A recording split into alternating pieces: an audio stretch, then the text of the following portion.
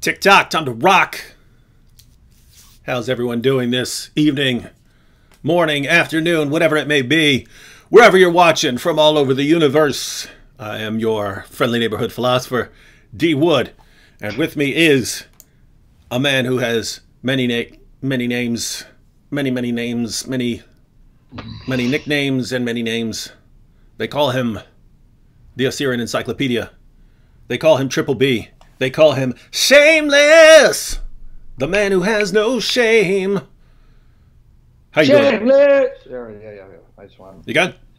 Yeah, no. I was just noticing when I went live, it's for some reason I got like this angry face. I look and you always like, have yeah. Well, it's because you're an angry dude.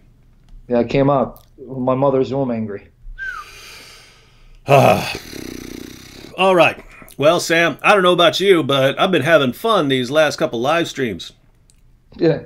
I mean, it is fun wrecking Islam for the glory of Jesus Christ and magnifying the name of Jesus Christ. But in one way, it tires me out hearing the same objections. But it's necessary and vital and important that we have to repeat things over and over again until it becomes second nature by the power of the Holy Spirit, and until it sinks in by the power of the Holy Spirit, and Muslims realize and awaken to the fact Jesus Christ is the Son of God, the living Lord, the risen Lord, and Muhammad is a false prophet, and turn to him to be saved. And may the Lord Jesus bless this session, bless you and me, strengthen us to speak truth clearly without error, and fill us with the Spirit to convict Muslims, strengthen the church for the glory of Jesus. Amen, Lord Jesus. Have your way. We need you, not just to teach, but to live your word. In Jesus' name. So let's do it. Amen.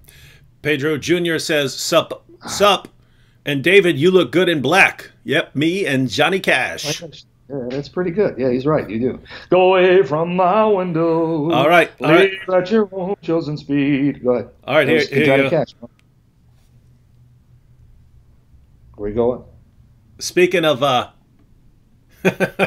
answering the same things over and over again, Islam is the truth says, Christianity is a false and pagan religion. They believe in this equation. 1 + 1 + 1 equals 3 gods. Okay. Actually, we don't. So that's just a flat out lie. We believe in one person plus one person plus one person equals 3 persons within the one nature of God. Exactly. Why? Because that's what God revealed in scriptures that your Quran affirms as the inspired, preserved, authoritative word of God. By the way, just to let you know, I think you have a Muslim saying, Elias Pascalis. I hope the comment section will not be a war between Orthodox, Catholic, and Protestant. And we amen that, brother. And he's not a Muslim. I'm sorry. I thought I was a Muslim. Forgive me. Elias, he must be an Orthodox. Yep, praise the Lord Jesus Christ. That's one thing we want to share right off the bat. We don't want the Roman Catholics or the Orthodox or the Protestants to fight in the comment section. We don't want this to be a sectarian debate where Satan comes in and tries to use this topic to divide the body. Yeah, guys. We want us to focus on Jesus Christ, on the glory of Jesus Christ, exposing Islam, because you're going to see how we're going to deal with the topic. No one's going to be offended because we're not here to attack Catholics, Orthodox, or Protestant. We're here to show Muslims what the Quran tells them about this issue as we glorify Jesus Christ. Yeah, guys. So be clear. Yeah, so if you guys are trying to start arguments that we're not trying to deal with, you need to carry that stuff to another channel because I'll start blocking. Yeah. So already started. Nordic says, yeah, already started. The Orthodox Church reigns true. No, I mean, they're starting. It's, Guys. Yeah, it happens. Guys, telling you, stop. I won't see most comments, but if I look and see it after you've been warned, I will just randomly start blocking because we have enough distractions here to work with, right? We try to deal with the topic and it is endless distraction. There are some distractions that we are willing to put up with, right? Like, that's right. Like we've had it to where we're talking about a topic and a Muslim will say that he's struggling with Islam and he wants to learn more about some topic, but sometimes we'll just stop and we'll say we want to deal with that. Guys, we do not want to have to deal with this as a distraction here. Don't want to deal with it. Let me add one comment so they can understand. And by the way, Elias, my brother in the Lord Jesus Christ, sorry about that. But one thing I do want to recommend the brethren. As Christians, don't put LMAO. Put LMBO. We want to use the word aspiration. But, guys, I want you to understand, Orthodox, Catholic, and Protestant, listen to this. We get so hung up on the differences in the canons because some traditions have more books. Catholics have additional books than Protestants, and Orthodox more. But don't forget this. Keep this in mind. Please, Roman Catholic, Orthodox, and Protestant. You understand that we at least agree on 66 of the books. We're in agreement. The Roman Catholic agrees, Orthodox agrees, and the Protestant agrees. 66 books. When it comes to the New Testament, Roman Catholic, Orthodox, and the Protestants agree 27 books of the New Testament. So try to focus on the agreements. Don't make the differences much more than they are, because it almost sounds like they're worse than they actually are when we agree on 66 of the books. That is an amazing degree of unanimity, because Muslims should keep this in mind. We did not have an emperor or a caliph that imposed the canon upon Christians. See, this is the miracle of Christianity, the beauty of Christianity. I want to make this clear before we dive into the topic. We didn't have an emperor saying, you Christians have to accept these list of books, or these number of books. Contrary to what Muslims say, the Council of Nicaea did not give us the canon of the Bible. That's a lie. The first Council of Nicaea didn't do that. And yet, without an emperor imposing the Bible books upon the church, and without a caliph imposing on what he thought should be the exact number of biblical books, like we have in the case of Islam and the Quran, and we'll talk about that, we Christians, though we were divided and scattered, still agree in regards to 66 of those books. That is an amazing degree of agreement and unanimity. So glory to the triune God for that. So focus on that. And guys, the point that we're talking about here, one, we're going to solve this issue for Muslims, showing that their Quran actually tells them what to do about this disagreement that you have among Catholics, Protestants, and Orthodox. Two, it doesn't affect anything that refutes Islam, right? So the books that Catholics, Orthodox, and Protestants all agree on completely refute and destroy Islam, right? And third, when the point we want to make, when Muslims say that it's a problem anyway, because you guys have had these disagreements, when they say you've got a problem anyway, then we're going to point out that the early community of Muslims couldn't even agree on which chapters were supposed to go in the Quran. You had Ibn Masud and his followers who said there are only 111 chapters. You had Zayd ibn Thabit and his followers who said there are 114. And you had Ubay ibn Ka'b and his followers who said there are 116. So wait a minute. If it's a huge problem for various Christians to have a disagreement and to say they have, hey, we have different reasons for including or not including these books, then great. Muslims had the same problem, but it's not something that arose later. It's something that was there at the very beginning, so that Muhammad's own companions could not agree on what was supposed to be in the Quran. So that's where we're going with this stuff. And by the way, to add to what David said, you guys understand what I'm about to unleash an article, Lord Jesus willing. I'm hoping I got 3 articles that I'm trying to finish. Hopefully I'll be done within this week. And folks, guess what I'm doing for one of the articles? I'm actually going to demonstrate from the Deuterocanonicals. That's what the Catholics call those additional books, the Deuterocanonicals, which Protestants call the Apocrypha, that you can find the Trinity even in those books. In other words, Muslims, guess what? Even if you were to accept those books, you still end up with the Trinity, because I'm going to show that in these books called the Deuterocanonicals by the Roman Catholic Church, Apocrypha by Protestants, God is still the Father, and you have references to the Son of God who will be killed for his righteousness and piety. And you guys who read the Deuterocanonicals know what I'm referring to. That's Wisdom chapter 2. And in those books, you have the wisdom of God personified and the Word of God spoken as a divine person and the Holy Spirit identified as creator. So I'm going to even show from these books, Muhammad still ends up being a false prophet and an antichrist. So God willing, I'll be unleashing that sooner than later. Surprise! Surprise, David.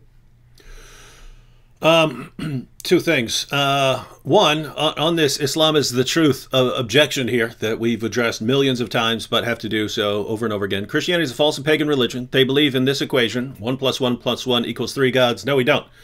That's how your prophet interpreted it, because he had no clue what anyone was saying, which suggests that your God didn't know what we're even talking about. He actually thought that the Trinity was made up of God, Jesus, and Mary. And no Christians believe that. So your God doesn't know what he's talking about. So your God is ignorant. So you believe your ignorant God is the true God. But Sam. Yes. Sam, tell me if this is true. Is Allah the only eternal thing in Islam? Yeah. And, folks, as I answer it, notice what David said yesterday, and we see the same pattern today.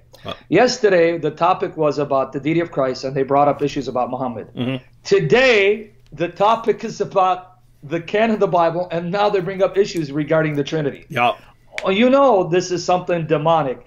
When we're talking about the deity of Christ yesterday, they don't bring up issues related to the deity of Christ or the Trinity, but they bring up issues about Muhammad. Today, when we're talking about the canon, they bring up issues about the Trinity. So only a Muslim and someone demonized could do this. But now, for the Muslim who's bringing this objection, mm-hmm. we know that according to Sunni Islam, the Quran, Kalam Allah, the word of Allah, is eternal, uncreated. So Allah and the Quran are both eternal and uncreated. And then if we talk about what the Quran says about the Ruh, and here's my challenge to you Muslims, and maybe one day we'll do a session, Trinity in the Quran, Muslims come and refute us. I'll even open up my Skype or whatever, so you can come and try to put us in our place.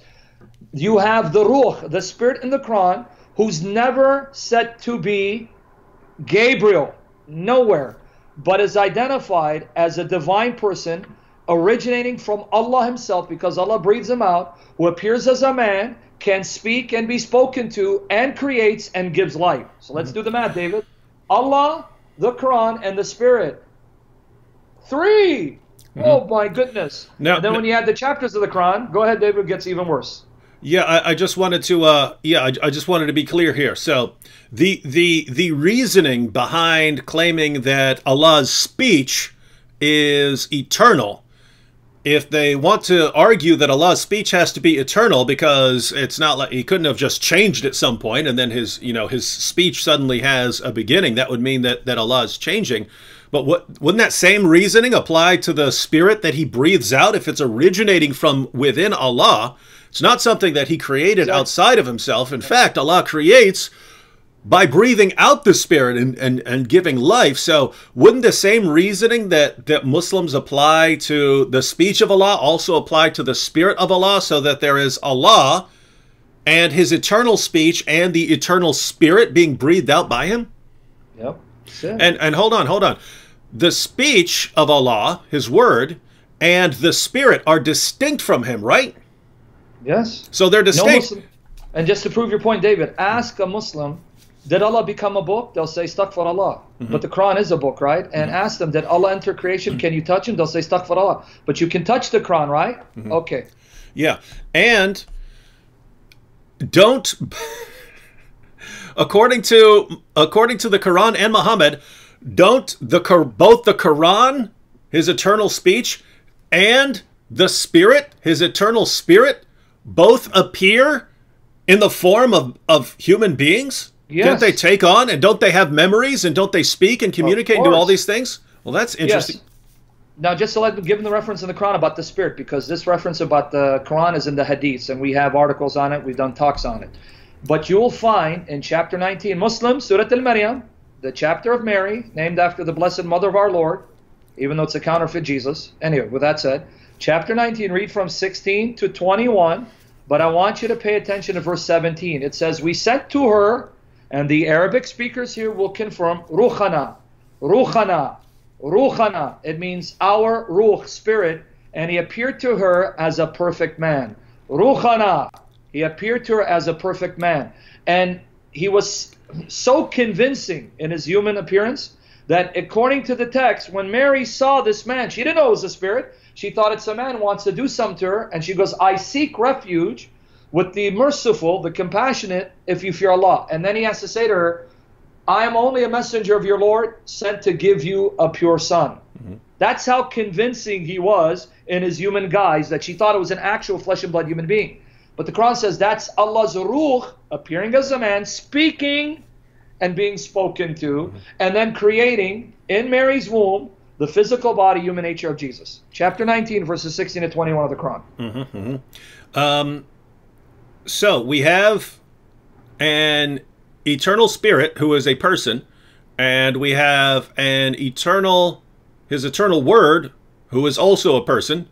Yes. And we have Allah, who is the eternal God, who's a person. So we have three eternal persons, and what Muslims want to say is it's just one. It's just one.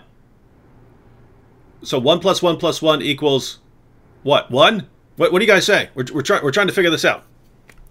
Sam, doesn't this seem like a bad copy of Christianity? Like Muhammad is taking so much. He's taking so much from Christianity. They didn't realize he just took all of the foundations of the Trinity, and he's too dumb to realize it. Yeah, and you know, David, this is a fact admitted by Islamists and Muslims. And guys, you'll find Muslim scholars and Islamists, who are not necessarily Muslim, and even this early sect of Islam called the Mutazili. They argued, this is their argument, the Sunni view of the Quran is no different than Christians' view of Jesus.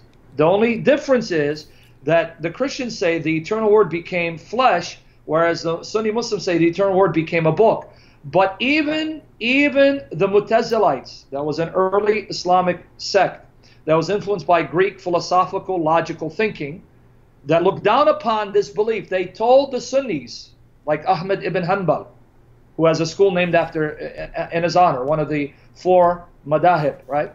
They told them that in this, you're no different than the Christians. In other words, if you're going to say the Quran is the eternal word of God, it became a book, then how can you condemn Christians for saying Jesus' eternal word became flesh? So the Mutazilites denied the Quran is eternal and denied that it was God's word in a real sense. And the Mutazilites took it a step further, folks. Took it a step further. They said, you cannot distinguish Allah's attributes from his essence. The attributes are the essence is the attributes, because once you posit a plurality of attributes that are not identical to the essence, then you have created a multiplicity of gods. Wow. They were more consistent than the Sunnis, huh? All right, and one more comment, and then we'll jump into our topic. We have Shakir Muhammad, who says, I have a question. Was it Yahweh that raised the dead at the resurrection, or was it Jesus? I don't know. You're acting like it's past tense. The resurrection hasn't happened yet, but yes, according to the Quran, Allah is the one who's going to raise the dead at the resurrection. According to the Old Testament, Yahweh is the one who raises the dead, and according to Jesus, he's the one who raises the dead at the resurrection. So you got to do the math here. Shakir. If Yahweh is the one who raises the dead at the resurrection, and Jesus claims that he's the one who raises the dead at the resurrection, then the question is, who is Jesus claiming to be? And so the answer to your question is yes. Yes. Yahweh is Jesus. All right. Yeah. And let me add one thing so that we don't get accused by the Muslims of then making Jesus the Father. So whoever asks, Shakir, I want you to pay attention. This is why we're Trinitarians. The Yahweh, the Jehovah that raises the dead. And by the way, it's not as explicit as in the New Testament, but it's implicit. So let me give you the references, folks, where you see that there's a resurrection, and some passages connected directly with God abolishing death, and or tying it in with God showing up. So it's clear God is that agent of the resurrection. Job 19, 25 to 27. Job 19, verses 25, 27. Isaiah 25, guys, write these down. Isaiah 25, verses 6 to 9, specifically verse 8. Isaiah 25, verses 6 to 9. Isaiah 26, verse 19. Isaiah 26, verse 19. And Daniel chapter 12, verse 2. Daniel chapter 12, verse 2, but add 3 as well. There, it's Jehovah God. Now, in the New Testament, Jesus will resurrect the dead at the last day. And now let me give you the references real quick. John chapter 5, verses 28 to 29, but make sure to read 25 with it. So you know that the voice of the one who raises the dead is the voice of Jesus, Son of God. John 5, 28 to 29 with 25. John 6, verses 39 to 40. John 6, verses 39 to 40, and verse 44, John 6, 44. But the same Bible also says, God the Father will raise the dead. 1 Corinthians 6, verse 14. 2 Corinthians 4, verse 14. 1 Corinthians 6, verse 14. 2 Corinthians 4, verse 14. And the same Bible says the Holy Spirit will do it. The Holy Spirit will do it. The Spirit of God. Romans 8, verses 11 to 13. Specifically, verse 11. Romans 8, verses 11 to 13. So wait, the Father does it. The Son does it. The Spirit does it. But Jehovah does it. By golly, we're Trinitarians. Mm-hmm. Yeah, here you go. Here you go. Here's a cool comment. Brother says, 1 plus 1 plus 1 as much as you want. Hey, check this out. 1 plus 1 plus 1 as much as you want. My wife just left Islam thanks to D. Wood videos. Hallelujah. Huh? Hallelujah. Praise Jesus our y'all Lord. y'all like that? You like that? Yeah, I got scared. Y'all like that? Huh? You Muslims like that? Huh? I thought that was going to be a same argument again. Why would you get scared, Sam, just because these guys keep overwhelming you with their awesome arguments? That's what I'm saying, bro. They're just destroying my faith slowly but surely. All right. Gosh. No, notice it, because my goodness, we said it. I said it, then you said that I said it. Now I'm saying that you said that I said it. We say we're going to take all Muslim objections to the deity of Christ. They start bringing up every other topic they can. As soon as we say we're going to talk about the canon of Scripture and respond to the claims of someone like Ahmed Deedat, that's the videos we got. That's the videos we got ready. Then they want to talk about everything else, right? Check this out. Riddle Factory here says, false doctrine of Trinity is excluded from modern English translations. John 5:7 to 5:8. Didn't we just exhaustively discuss that basic belief of Catholic Church is proven wrong? What do you mean? If you're talking about the doctrine of the Trinity, and here's the refutation, Sam. Show us where is word Trinity? Aha! So if the word doesn't occur, so notice, Sam, the word theology doesn't occur in the Bible. Therefore, there's no theology in the Bible. Precisely, no Christology, nothing. And by the way, you know he's parroting arguments that he doesn't understand because it's not John 5:7-8, it's 1 John. Mm-hmm. But then let's play that game. He just said, you know, where's the Trinity in the Bible? Now I'm going to challenge Riddle Factory. Where is the word Tawheed in the Quran? Mm-hmm. Tawheed in the Quran. And where do you find the Quran? The threefold division of Tawheed. Tawheed al-Rububiyyah, Tawheed al-Ibadah, Uluhiyyah, Tawheed al-Asma wa Safat. Show me that threefold division. Show me the word Tawheed. And then here's another challenge. I want you to show me an unequivocal statement in the Quran that says the Quran is the word of Allah. In those exact words, this Quran is the word of Allah. The Quran is the word of Allah. You won't find it. You just destroyed your own religion. Thank you. One more, because I'm taking this last question because it's at least veering in the direction of scriptures. But Omar K says, I have a question. In the Gospel of Barnabas, it claims that Jesus was never crucified. Instead, Judas was. Can you explain that to me? Yes, Omar. Well, the Gospel of Barnabas was written more than 1,000 years after the events. It's universally recognized as a forgery. The original was either in Italian or Spanish, written more than 1,000 years afterwards. They can't get any of the details right. Whoever wrote it had no clue about the geography of the area. He had no clue what he's talking about. He has no idea about customs. Clearly and indisputably a forgery. The only people who have ever taken it seriously are some Muslim apologists who use it to deceive their gullible followers. So, yeah, I hope that clears things up.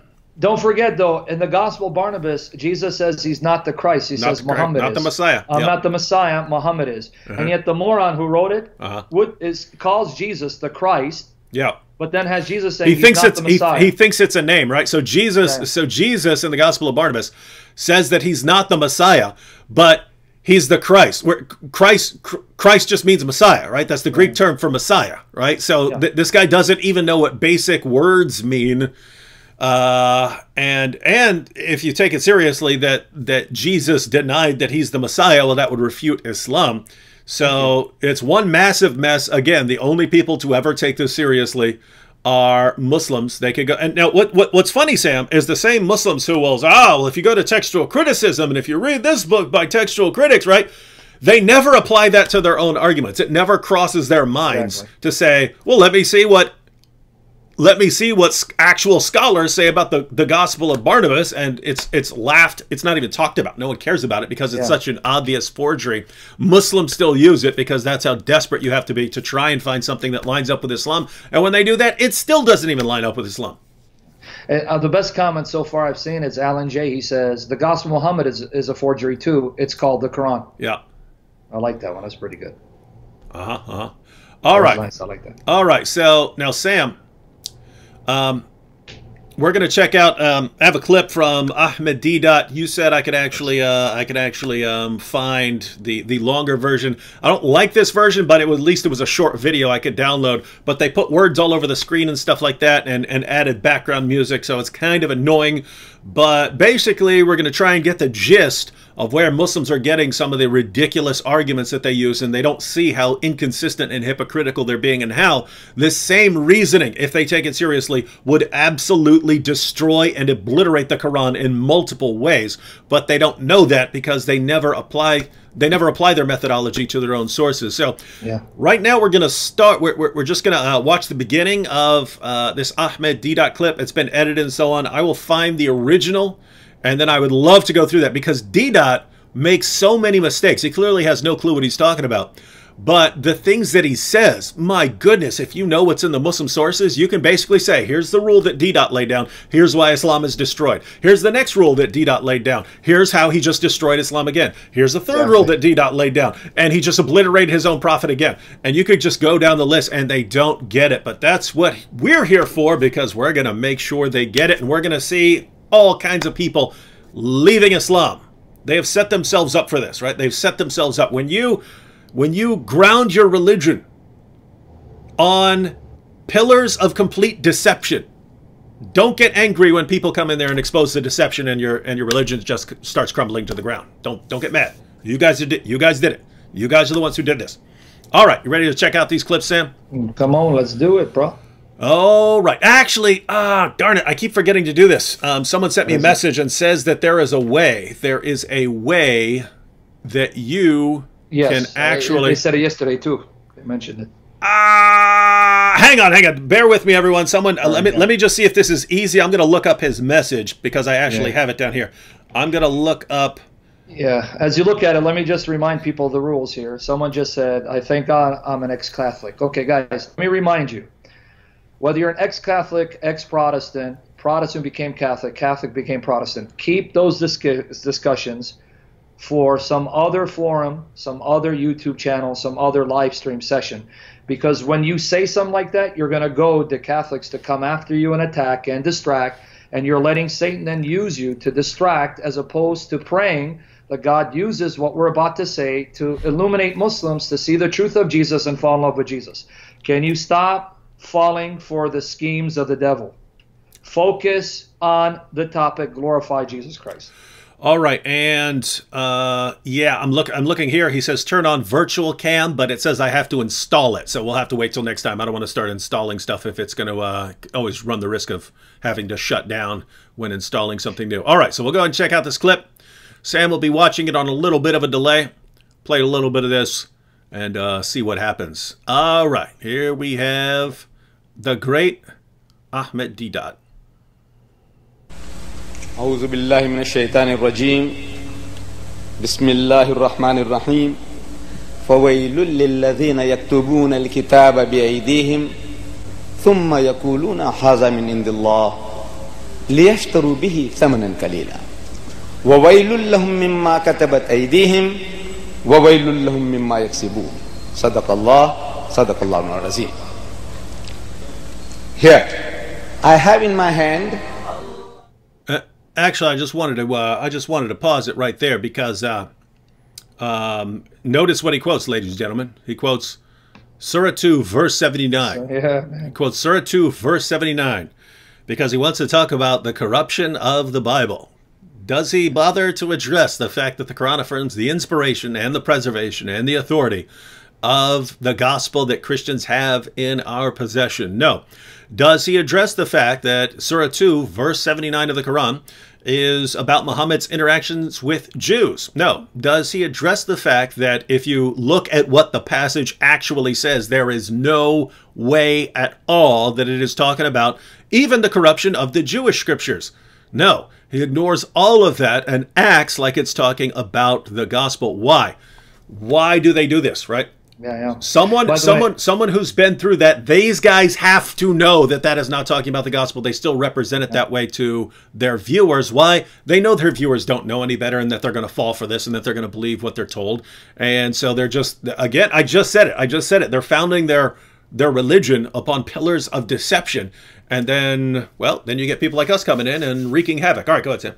No, just to say, by the way, that is from the Jimmy Swaggart debate. Oh, awesome. Let you know. Awesome. That so I can go. It's from the Jimmy. Yeah. Cool. So I will go to that debate. I will find the original because Sam, my goodness, if we just we're gonna have a field day with that. We're gonna have a field day. We're gonna have. By the way, you know who's moderating that debate? Who's that? You know who's the moderator? Who? Imam Siraj Wahaj. Really? Yeah, he's the moderator. Yeah, a young Imam Siraj Wahaj. He's the moderator. That's interesting. Yeah. But anyway. All right. So going back to this video. Bible. This is the Roman Catholic version of the Bible, the Douay or Reims version of the Bible. This is an encyclopedia of 73 books, 7 more than the King James version. You use certain technical terms like apocrypha, which the masses of Christendom do not know. What is this apocrypha? Apocrypha means doubtful, weak, not deserve to be in the book of God. As such, the Protestants threw it out as a fabrication. These 7 books are thrown out from here. Now you tell me that this is the word of God. The King James. Actually, I have to pause it there. I know you're on a delay, Sam, so you can go ahead. Yeah, you can go ahead and. But I wanted to point out what he said. Anyway. Yeah, what he said was what I wanted to pause it here for. Was he said that Catholics in the Catholic Bible have 73 books, but that Protestants threw out 7 of the books. So he seems to think that Protestants start off with a Catholic Bible containing 73 books, and then Protestants decide, hey, we want to throw out these books. Is that an accurate assessment of history? Absolutely not. This is why this is an in-house discussion between Christians, brothers and sisters born of the Spirit who love Jesus Christ. This is a debate that's not going to be settled until the Lord comes.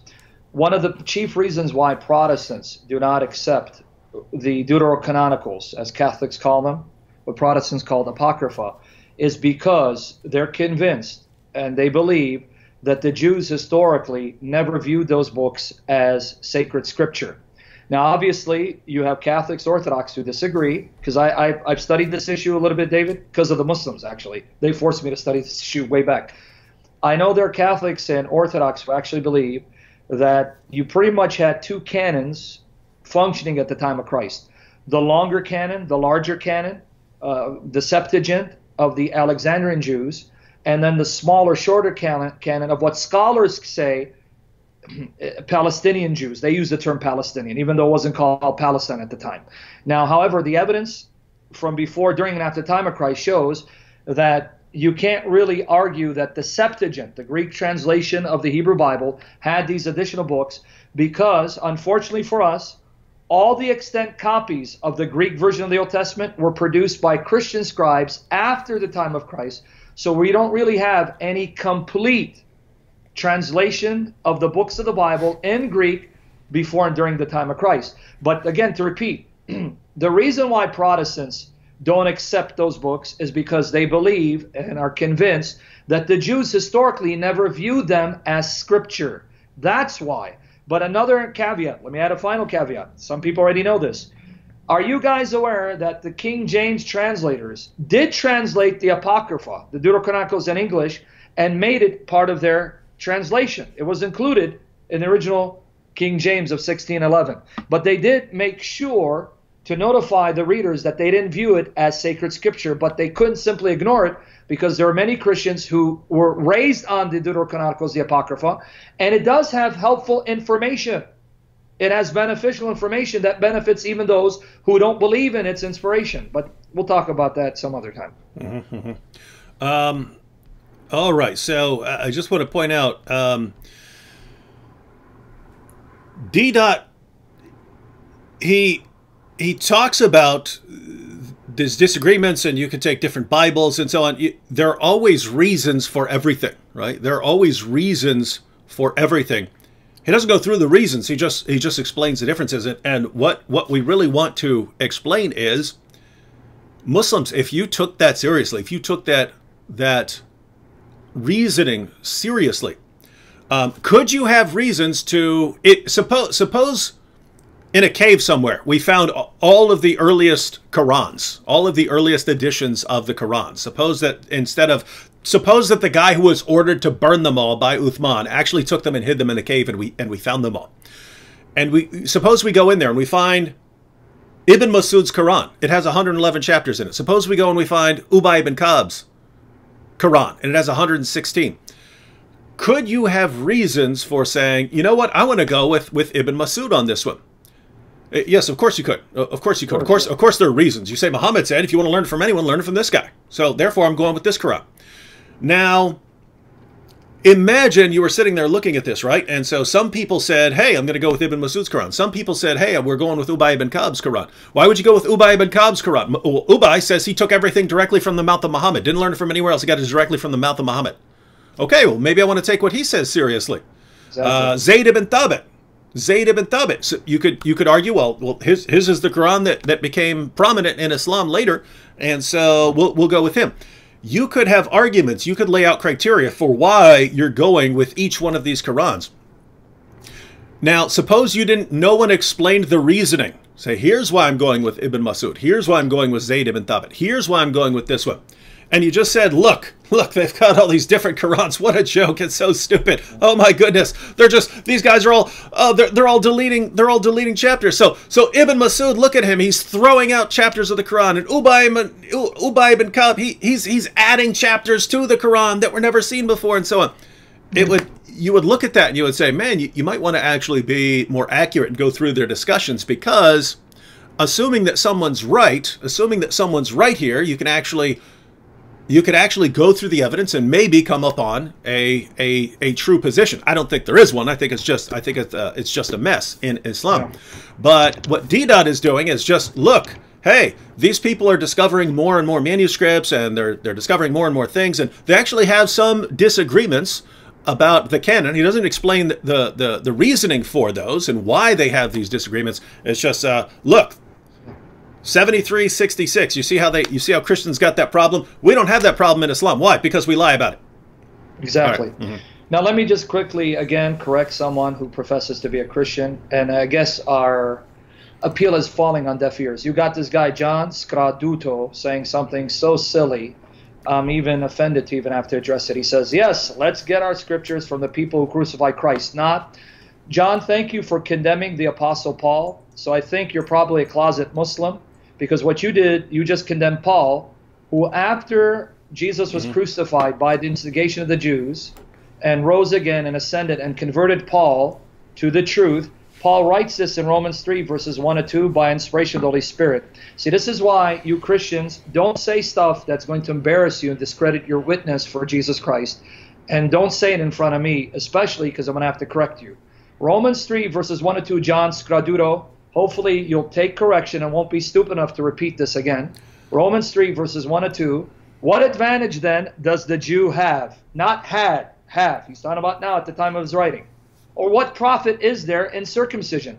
Much in every way, chiefly because the words of God were entrusted to them. You foolish Paul, how could you say there's an advantage in being an ethnic Jew because God entrusted his words to them? They crucified Christ, not... So don't ever make such a silly, stupid comment again, brother. Apparently there's a person with multiple accounts reposting the same question. Not sure why, but I'll go ahead and put it up. Seems like a perfectly good question. Magda Magda says, as a Christian, what can I say to a Muslim to prove the authenticity of the Bible?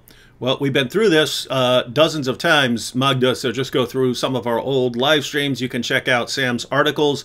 You can check out my video, The Islamic Dilemma, and some of my other recent videos where we go through this. The Quran affirms the inspiration and the preservation and the authority of the Torah and the Gospel. It affirms, it specifically says it's affirming the scriptures that we have with us. It says it's affirming the scriptures that still existed during the time of Muhammad. We know what the scriptures are. And so if you're talking to a Muslim, you say that his book affirms our book, and therefore he has no ground to reject our book unless he's going against his own God and his own prophet. And then you tell him, look, so you have to agree that our book is the inspired, preserved, authoritative word of God until you leave Islam. Now, if you want to leave Islam, and come back as a generic theist or an agnostic or something like that, be my guest, and then we'll have another discussion on the Bible. But as of right now, your religion commands you to believe in my book, so you can't reject that without becoming one of the 1.6 billion apostates, all the Muslims who have left Islam and simply not realized it yet. But we're here for them. All right, Sam, we're ready to continue with the. Let me just remind our Christian brothers and sisters again, folks, do not turn this into a sectarian debate where you try to prove that your church is superior and other churches are false or heretics. Folks, please focus on the topic. The topic is, what are Muslims required to believe about the Bible based on the Quran? And we're just using the Quran to prove to them what they're supposed to believe. It's irrelevant what the Quran says in reference to Christians, meaning what we're supposed to believe. But focus, guys. Don't be a stumbling block and use of the devil to cause Muslims to stumble. Please. And Albert Michael here says, David, no matter how many times you say that to Muslims, it will never register. That's not actually the case. You can say that it won't register for many Muslims, but it does register. Abdul Murray says that's why he started reading the Bible when he was a Muslim. So he kept noticing that the Quran pointed to the Bible. So finally he says, well, I need to go to this Bible and see what it says, because the Quran keeps referring to the scriptures of the Jews and Christians as the inspired word of God. So people do see this eventually. It's hard, but they can get it. That's why we keep going over it, right? We know it's hard. We know that it's hard to break through years and years of indoctrination, but it can happen. Sam, you got a comment from Johannes here who says, good day, brothers. Could Sam say something? Could Sam say something in Aramaic? Yes. Does he understand Aramaic? Yeah, I'm Assyrian. I speak Syriac, an offshoot of Aramaic, but I will say it. Shlam alochun aturaya suraya mughibbi ushlam alochun millette prisha khalet baba brunat ruchat qacha kha alaha khaya khalet maran ishum shicha baruch lochun kullochun وخالت مارن إيشم شيخة برونت آلها إخيدايا مالينا بتروخة آلها روخة مريا روخة قدشة تمزنا بالدمو دمو زقايا ومالينا خبة مارن إيشم شيخة وخيخ قالوا وماتخ قالوا هاو خلابت مارن إيشم شيخة آلها وباروقا آمين. All right. That was a long blessing to the triune God for all of you in my mother tongue, Father, Son, Holy Spirit, in Jesus' name. Side comment here. Abdul Rahman said, you are not following the Torah and the Gospel as the Quran pleads you to do. Abraham, Moses, Noah, Jesus, Muhammad worship God. They did not worship Jesus. So Thank you, Khati Tatiana. Moria Barak Lakhta Khati. She understood what I was saying. This guy again, this is the same guy, and Sahi Christian, God bless you. See, the Assyrians, they meant it because they know what I'm saying. Now, this guy again, he was here in our previous sessions. The same guy who brings up the same questions. He actually again quoted chapter 2, verse 79, David. What's that? In the comments. He again quoted 279 in the comments section. Seriously? He's doing that? Yeah. Abdul Rahman, you need to look. Yeah, he's wasting time, brother. He's wasting time. Look, I got to do it, man. I can't resist. I can't resist. All right, when you do this, Abdul Rahman, I'm gonna do it over and over again. I'm going to do it over and over again every time you pull this stunt because I can't. Yeah, did it again. He's not. Here we go. Here we go. The shredded Quran, ladies and gentlemen. You're good. We've got the graphic of the shredded Quran. Why do we talk about the shredded Quran? Because the Quran in Surah 15, verses 90 to 91 says and admits that it was shredded. So if you're going to quote Surah 2, verse 79 to us, then great. There is much harsher language that the Quran uses about itself. In Surah 15, verses 90 to 91, where it says that the Quran has been shredded. It's been dismembered, according to the Palmer translation. Shredded and dismembered. And as for, my goodness, think about the reasoning here. Hallelujah. And by the way, as you go into the reasoning, Muhammad ibn Jaris, he's at the door. He says, I really like these streams. The Holy Spirit is taking his heart captive for Jesus. Muhammad ibn Jaris. So he's likened this, David. He's coming to Jesus. That's good. Hallelujah. That's why people like Abdul Rahman, who know absolutely nothing about their own religion and know nothing about our religion, who know nothing about the Torah, know nothing about the gospel, know nothing about the Quran, know nothing about Jesus, know nothing about Muhammad, are the ones who talk the most and try to distract everyone else from actually seeing where the evidence points.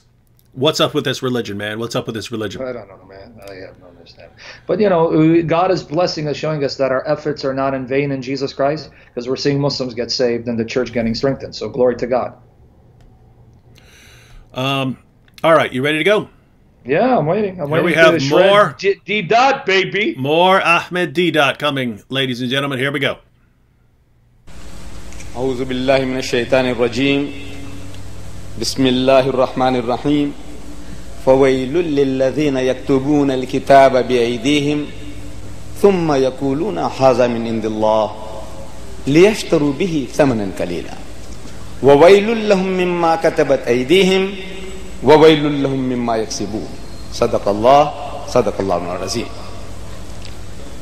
Here I have in my hand. You tell me that this is the word of God, the King James Version, with its 66 books. This was first published in 1611 by order of His Majesty King James, whose name is still based today. Authorized version, authorized by who? Not God Almighty, by King James. He authorized it, not God Almighty. Now, it goes back to the ancient manuscripts. I am told, what is ancient? It says 400 to 600 years after Jesus is ancient. Now we have access to the most ancient manuscripts, most ancient. And this translation here, or version, the RSV, the Revised Standard Version, goes to the most ancient manuscripts. They date from 200 to 300 years after Jesus. So closer to the source, the more authentic any document would be, closer to the source. This is common sense. If Jesus, in the time of Jesus, if this was written and he had signed it, autographed it, no questions asked. This is 200 to 300 years after, this is 400 to 600 years after. So they published this translation, published in your own country here, as well as in Britain, Canada, all these countries simultaneously you produce this Bible. And we are told some glowing tributes are being paid to this translation. It says here, Church of England newspaper says that the finest version which has been produced in the present century, this one, the finest version, the Times. All right, so not a lot of content there, but he's about to get to the point. So he starts off with Catholic Bible, 73 books, and then he says, "But you Christians say that the King James is the Word of God." And then he starts off with the Revised Standard, which is based on earlier manuscripts, and he starts going. I'm just saying, because we're going through kind of long clips, so we're going to kind of pause and go through what he's saying real quick. So you've got the Catholic Bible, it's got 73 books. You've got the Protestant King James, and you've got 66 books there, and you're saying that this is the Word of God, but then you've got the Revised Standard Version. It's based on more ancient manuscripts, and he's quoting what people said in the reviews at the time, saying this is the best, most up-to-date translation available based on the ancient manuscripts. Yeah. And where he's about to go is to point out that in this Bible, it's pointed out that there were problems with the King James. There were problems with the King James. Yeah. And so this is going to be the big major issue here. There are problems with the King James. So let's go ahead and continue. Anything you wanted to say, Sam, before we move on? Yeah, just I want you guys, don't take my word for it, to show the level of dishonesty and deception. Guys, even if you don't like the Revised Standard Version, I want to now invite you to do something for me. Specifically the New Testament. I want you to go online, like BibleGateway.com. I want you to put King James and Revised Standard Version side by side. And when you read through the New Testament, go through the chapter, if you don't find that these two translations agree over 95% of the time, you can come and chew me out and say, Sam, you don't know what you're talking about. You shouldn't be doing apologetics. This is the dishonesty and the deception of this man. The impression he's giving is, and I have to make this, I want to repeat this, that if you pick up the Revised Standard Version, you're going to get a different God, a different Jesus, a different spirit, and a different message. Salvation is going to make you closer to Islam. Baloney. That's a lie from the pit of hell. The differences are, there are a few variant readings where they disagree, but the most part, the differences have to do with the translation of the Greek terms. And I'll give you one point real quickly because he brings it up. Mm-hmm. The King James translators render a Greek word, monogenes, as only begotten. Yeah. The translators of the Revised Standard Version felt that monogenes is more accurately translated as unique or one and only. This is the kind of differences that you find. But either way, either if you want to say Jesus is only begotten Son or the one and only Son, you end up with Jesus being the unique Son of God, and therefore Muhammad is a false prophet. So don't let this con artist and his fancy rhetoric deceive you from the truth. But go ahead. And Sam, we haven't gotten to that. But notice that this is a translation difference, right? He's saying, it says right, in the King James it says only begotten. And in the Revised Standard, it's what do they translate it as? Unique, something like that. Only Son. Yeah, the only Son. Yeah. So and why? Because the Greek term can mean those things, right? That's it. Yeah. So notice if we wanted to do that, if we wanted to go that route, I could take two translations of the Quran, put them side by side, and that give two different translations of the same word. And whichever one I start with, I say, okay, so you see, he's saying this verse means this. But this guy changes it. He changes it. Oh, my goodness, ladies and gentlemen. He says it should be translated this way. You see how the book is changing here? This is amazing. And he doesn't he doesn't explain any of this to the people who are watching, right? All the Muslims. Here's the problem I have, Sam. Yeah. Whether it's D-Dot or Zakir Naik or any of these guys, when they point this stuff out, they know that the Muslim audience is thinking that we have all these completely different Bibles that say all these different things. And some of them agree with Islam and others don't agree with Islam. And we're all just confused and we don't know. We go with the ones that we prefer and ignore the ones that support Islam. And they think that that's actually what's going on. It's complete nonsense, right? You look at, Muslims consider D-Dot to be either their greatest apologists of all time, or at least in the top 2 or 3. And you look at what he's doing, what he's about to do in these video clips that we're watching right here. He actually does what Sam just pointed out. The Revised Standard Version translates monogenes differently from the way the King James translators translated it, and he acts like, you see, now you've got these huge differences. This is amazing stuff, man. This is massive. Yeah. This is massive deception here. This is interesting. 100%. All right. UK, England says the most accurate and close rendering of the original. Now, prepare for the shock. I said, prepare for the shock. From these 32 scholars of the highest eminence, backed by 50 cooperating denominations, they say, yet the King James Version has grave defects. And that these defects are so many and so serious. These are not my words. They are so many and so serious as to call for revision in the English translation. Call for revision in the revised it. And in the revision, the kingpin of the evangel. All right, so we can watch that and go on, but we got to his first sort of well, his second major point. So his first major point was kind of Catholics have these 73 here. Matter of fact, maybe we should save the rest of that, because we do want to get into the Quran actually has the answer here for us. In other words, Muslims, the Quran requires you to pick a side in these disagreements. So maybe we want to save the rest of that. Maybe in a future we'll sort of cover his overall argument. But let's go ahead and address what he said right there, and then we can get into this issue of 73 or 66. But Sam, right there, he quotes the intro to the Revised Standard Version, which is basically saying why they needed to translate it. And it says, but there were grave defects with the King James Version.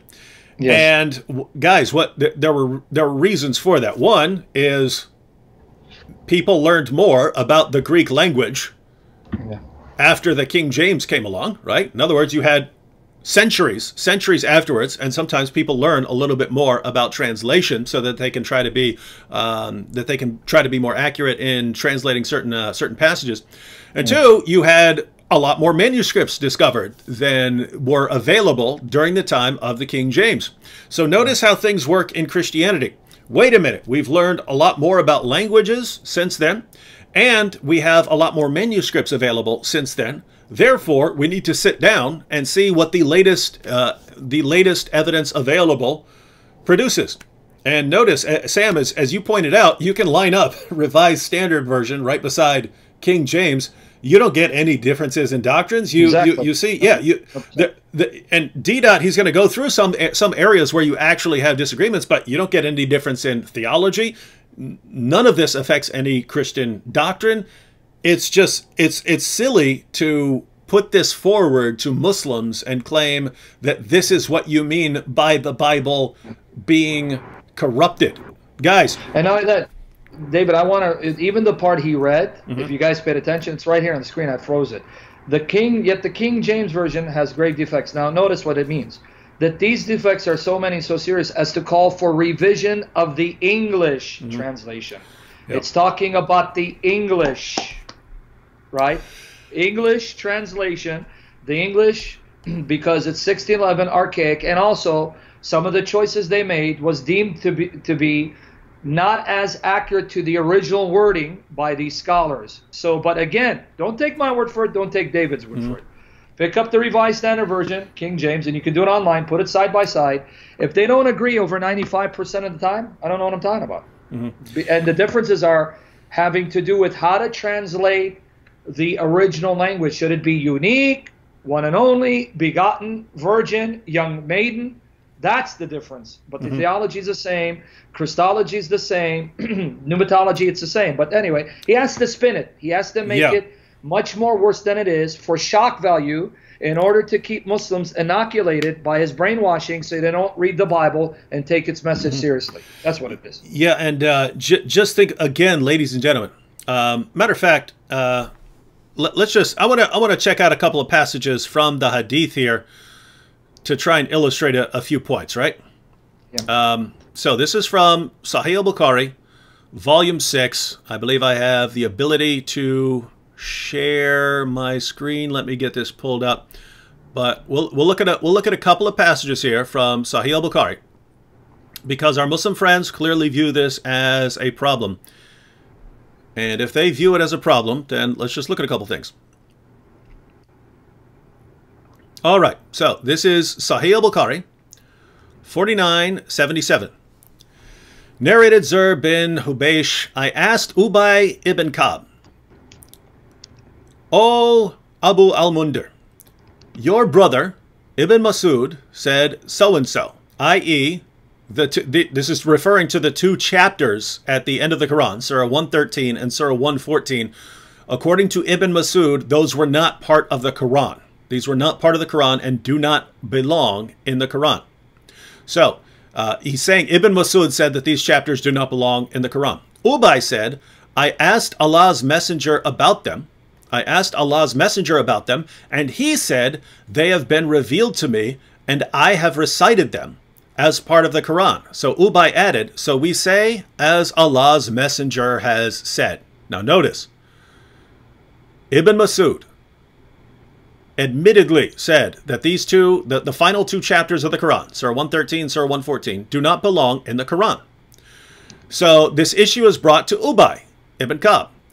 And they asked Ubay, hey, what do you say? And Ubay says, well, you know, I got this directly from the messenger. I got this from Muhammad, who recited them to me. And so Muslims will say, aha, well, there you have it. Ubay had confirmation from Muhammad that these are supposed to be in the Quran. Problem solved. Well, one, that's the problem's not been solved, because Muhammad said, if you want to learn the Quran from anyone, learn it from Ibn Masud, right? Learn it from Ibn Masud. So the question is, why would Muhammad's top reciter of the Quran be wrong about what was even supposed to be in the Quran? So that's problem number one. Problem number two, let's scroll down to number 5005 here.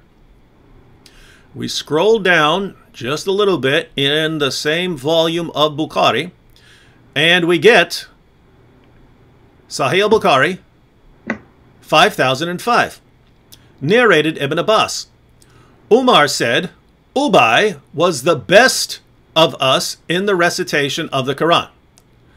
So notice the people who are involved here. This is Ibn Abbas, one of the best of all time, citing Umar, one of Muhammad's closest companions, the second rightly guided caliph, talking about Ubay, who was on the list of Muhammad's 4 best reciters of the Quran.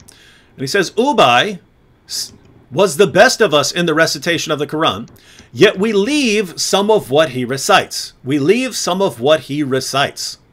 So, Ubay is quoting, as part of the Quran, certain things that the rest of Muslims were not quoting.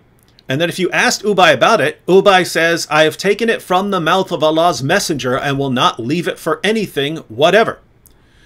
And here you have them trying to justify this. They say, whatever a verse, revelation, do we abrogate or cause to be forgotten? We bring one better than it, one better or similar to it. Now notice here. Notice what you have here, ladies and gentlemen. You've got Ubay saying, I'm not going to leave this stuff off as a recitation of the Quran because I got this from Muhammad himself. And they say, yeah, but we're saying, we say it's been abrogated, so we're not quoting all of the stuff you quote. But think about this. Think about this. That's the same thing he said. That's the same thing Ubay said about the dispute over whether the last 2 chapters are in there, right? So they say, Ubay, Ibn Masud says these aren't actually supposed to be in there. He says, what are you talking about? I got it directly from Muhammad. So and Muslims there say, you see, Ubay says it's supposed to be in the Quran. Therefore, it's supposed to be in the Quran. And here they're saying, yeah, you can't trust everything Ubay says about what's supposed to be in the Quran. And Ubay says, what are you talking about? I got this directly from Muhammad. I got this stuff directly from Muhammad. What is it? Not only his additional chapters, but his additions to passages all throughout the Quran. So, ladies and gentlemen, think about this. And there, by the way, there are plenty more passages we could go to.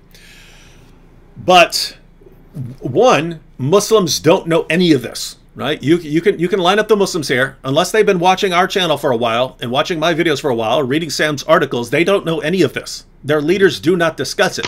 Here's what's amazing. You can pick up a copy. The reason I'm pointing all this out is you can pick up the Revised Standard Version, open it up, and they start talking about the issues involved here, right? There are translations issues, there are manuscript issues.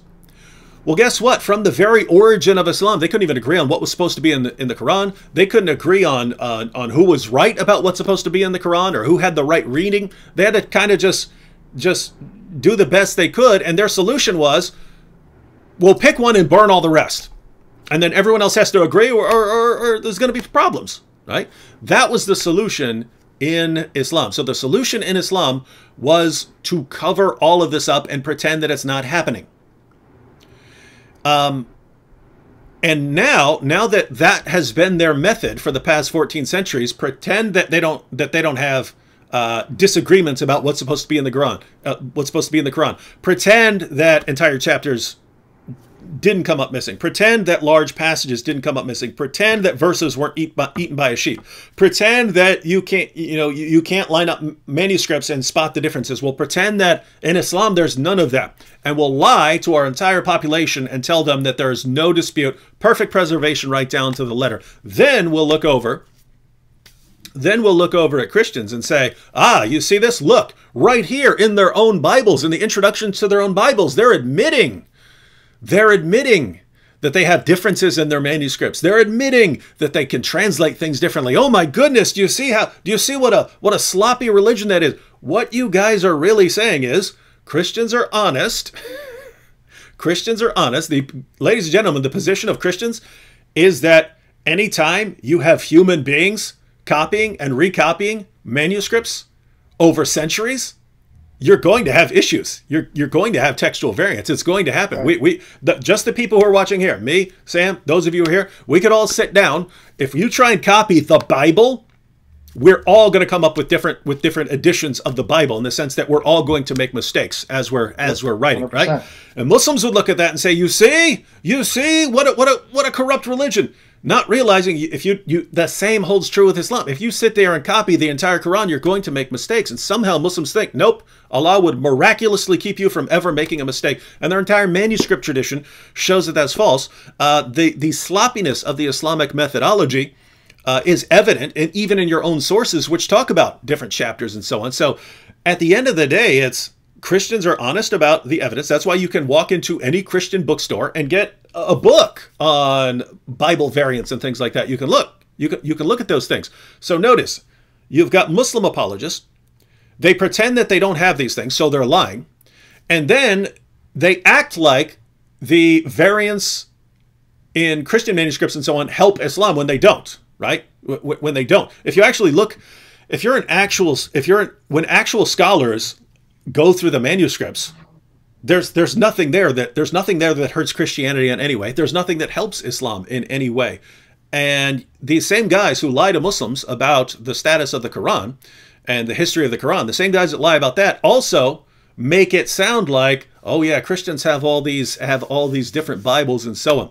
Anyway, I just wanted to point that out, because that addresses some of the later issues. Yeah. Sam, you can add anything you want, but yeah, then we want to get to the 73 versus 66. You did everything you needed to say to show how dishonest DDOT is, because I don't want people to lose focus. We have to unpack this and explain the rhetoric that he was using that was based on lies and deceit. But the issue is the canon. Can a Muslim know what canon he or she is supposed to believe in on the basis of Muhammad's words? Yes, and we'll then unpack its implications for us Christians as we witness to Muslims. But we want to go to the canon. So no, that's it. You did, there's not much I can add. All right. Well, you see any comments you want to address before we actually tackle this issue? Because, ladies and gentlemen, we want to deal with the 66 versus 73 books. So, just to be clear, ladies and gentlemen, there's no disagreement between Catholics and Protestants on the books that we both have in our Old Testament or the books that we both have in our New Testament. The disagreement comes with 7 what are called deuterocanonical books. Catholics say they should be in there. And Protestants say, nope, these are not part of the inspired scripture. And what you're saying is, Sam, whoever's right on that issue, well, so we have to point out, whoever's right on that issue doesn't affect deity of Christ, doesn't affect doctrine of the Trinity, doesn't affect Jesus' death by crucifixion, doesn't affect any of that stuff, doesn't affect any of these issues. We Catholics and Protestants agree on Matthew. Catholics and Protestants agree on Mark, Luke, John, Acts, Romans, and so on, right? There are these 7 other books, but what you're going to show is that Muslims are supposed to actually take a side on this one. So Muslims aren't. Muslims should not regard this as a problem. Muslims are actually supposed to say, actually, we have to agree with one of these groups because of what the Quran says. Yeah. Let me just real quickly set this King James onlyist here who's embarrassing himself. Stephen, let me just say this because he won't stop repeating himself to his embarrassment and shame. Let me catch his name right here. I just lost him. See, they don't learn. It's sad that we have to keep rebuking and chiding Christians. His name is Stephen, and he keeps mentioning Philippians 4:13. So let me educate you, son. Stephen Matthew. This is not the forum for you to preach your King James onlyism. And I don't appreciate that you're doing it because that means you could give a damn about Muslims. You're more concerned about popping up your own particular version. Let me answer your silly objection. And if you bring these objections here, then you shouldn't be here because you're a nuisance and being used of the devil. You keep saying Philippians 4:13 Revised Standard Version. It says, "Him who strengthens me," whereas King James says, "Christ which strengthens me." Why take Christ out? This not only shows you don't know how to think logically because you're assuming that it was taken out as opposed to added in. But let me explain why the difference. Let's go with that Paul wrote, "I can do all things through him who strengthens me." And then you find in the later manuscripts it says, "I can do all things through Christ who strengthens me." The easy answer is this. If the original reading is him, then it only makes sense that some later scribe wants to make explicit what's implicit. Who's the him? Well, we know in the context it's Christ, so let me make it explicit. But the point is, the message doesn't change because the Bible as a whole teaches that the Father strengthens you, the Son strengthens you, the Holy Spirit strengthens you, and neither reading is lost. It's there preserved, so we have nothing lost. So stop bringing these issues because you're a distraction of the devil, brother. But anyway, no, I'm gonna be honest here, dude. If you're trying to push issues like this, I regard King James onlyism as one of the dumbest positions in the history of humanity. If you want to say you like the King James best or something like that, I have no problem with that. I've read the King James. The King James Bible was the first Bible I read all the way through. Yeah. So I don't have any problem with that. Stephen Matthew needs to go. Yeah, he needs to go. He's starting troubles. Yeah, he needs to go. He's being a smartass. Aberrations. Yeah. Yeah, I definitely have a problem with that. All right. Yeah. All right. So Sam, where are we going? Let's talk about the canons. Did they already hear the clip, or we got to go to the clip? What? They heard the clip where he said which canon, right? They already heard that with Ahmadiyya. I don't know. I don't know. At the beginning? Well, yeah. At the beginning, he was talking about here's the Bible with 73 books, and here's the King James and so on. Yeah. Okay. And that's right, that's the title of the live stream. So he's going to say other stuff. Okay. We can always chop it up into clips and go through everything he says. But we definitely it's already 9:17, so we definitely want to get to the topic. Let me focus on this. I want to real quick because I was just assuming that he's going to go back and mention that. Okay, you heard what he said, right? The Douay-Rheims, which is the English translation of the Latin Vulgate, by the way, for those of you who don't know, and I highly recommend you read the Douay-Rheims. The Douay-Rheims. It's online. It's on BibleGateway.com. Read it so you can see what the Latin Vulgate says. And you again will be shocked, not shocked, you shouldn't be shocked, of how much it agrees with the King James and other versions. Because that's just the nature of the manuscripts, folks. They agree over 90% of the time you're going to get the same theology. Now, put that aside. Which Bible should I follow? The Douay-Rheims, 73, the Catholic Bible, or the Protestant 66 of the King James? Folks, for the Muslim, the Quran settles it for them. The Quran settles it for them. And again, I'm going to encourage you to go on Answering Islam blog, answeringislamblog.wordpress.com. I have an actual article responding to Ahmadiyya, this very issue. So what's the answer for the Muslim? The answer is simple. The Quran tells the Muslim that as far as the Old Testament is concerned, the Old Testament was given to the Jews, Bani Israel, the children of Israel, the Yahud, the Jews, and it even tells the Muslims, if you want to know anything about the sacred history of the Jews of Israel, ask them, consult them. So let me give you the verses. Chapter 17, verse 2. We gave Moses the book and made it a guide to the children of Israel. Chapter 17, verse 2. Chapter 23, verse 49. I'm just going to be reading verses for you guys. And I'm going to give you enough verses to show you this is the repeated teaching of the Quran. Go to the Jews. Go to the Israelites if you want to know about their sacred history. If you want to know about Moses and the Old Testament.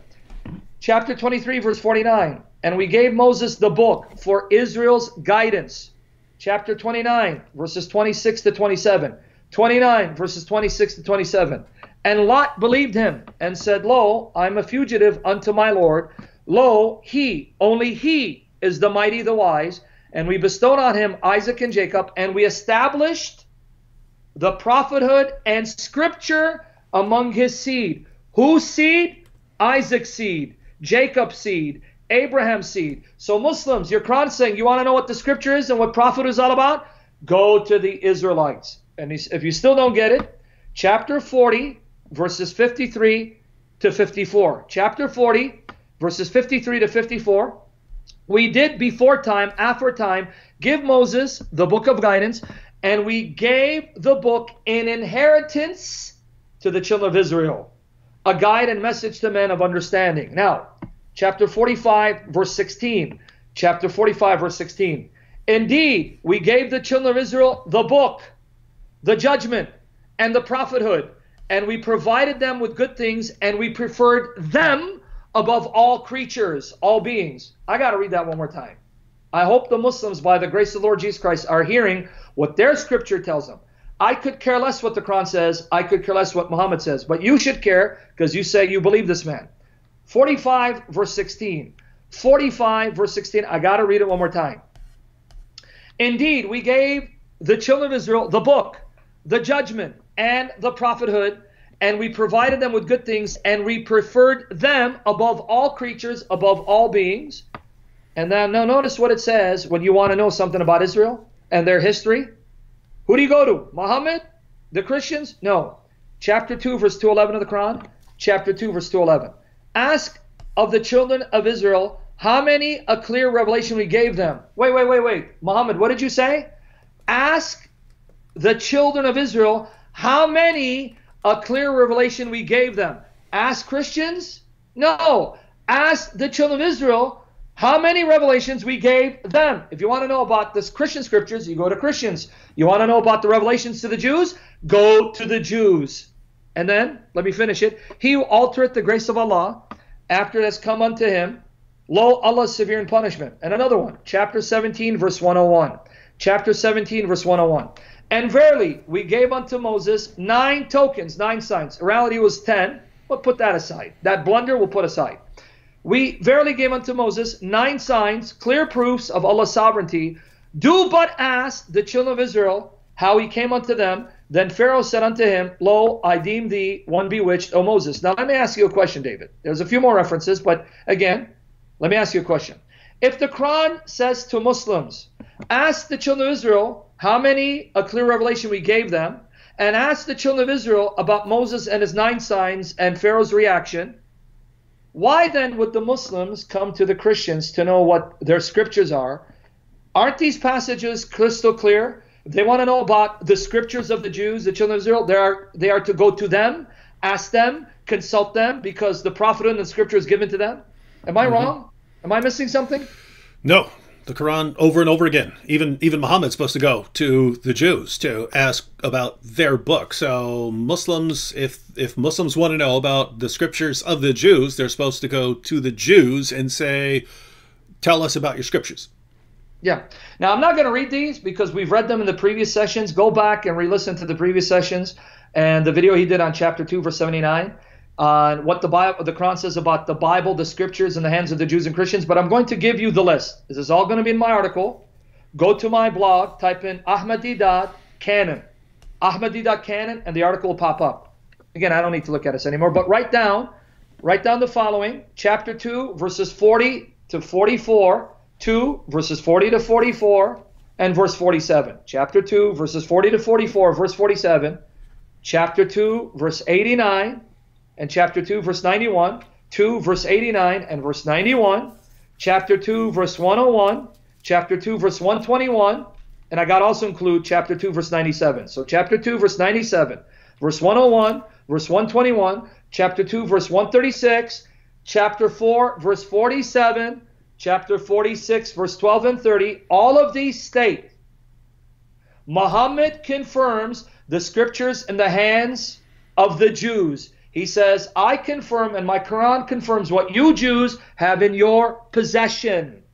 And he says that the Quran is actually an Arabic version, confirmation, of the book of Moses. So if I take what the Quran teaches as a whole, and if I'm a Muslim, guess what? You don't go to the Catholic, you don't go to the Protestant, you don't go to the Orthodox. And I'm not trying to offend Catholics, Protestants, Orthodox. This does not include you Christians. I'm talking to Muslims. Muslims are commanded by their Quran to go to the Jews and ask the Jews what books did God reveal to you as part of the Old Testament. And this is simply a fact, historical fact. At the time of Muhammad, the Jews accepted the 39 Old Testament books.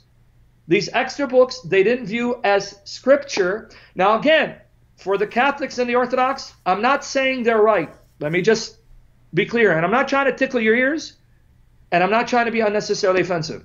For the Catholics and Orthodox, I'm not saying they're right. What I'm saying is that's what Muhammad forces Muslims to do, to consult the Jews, because Muhammad was talking to the Jews.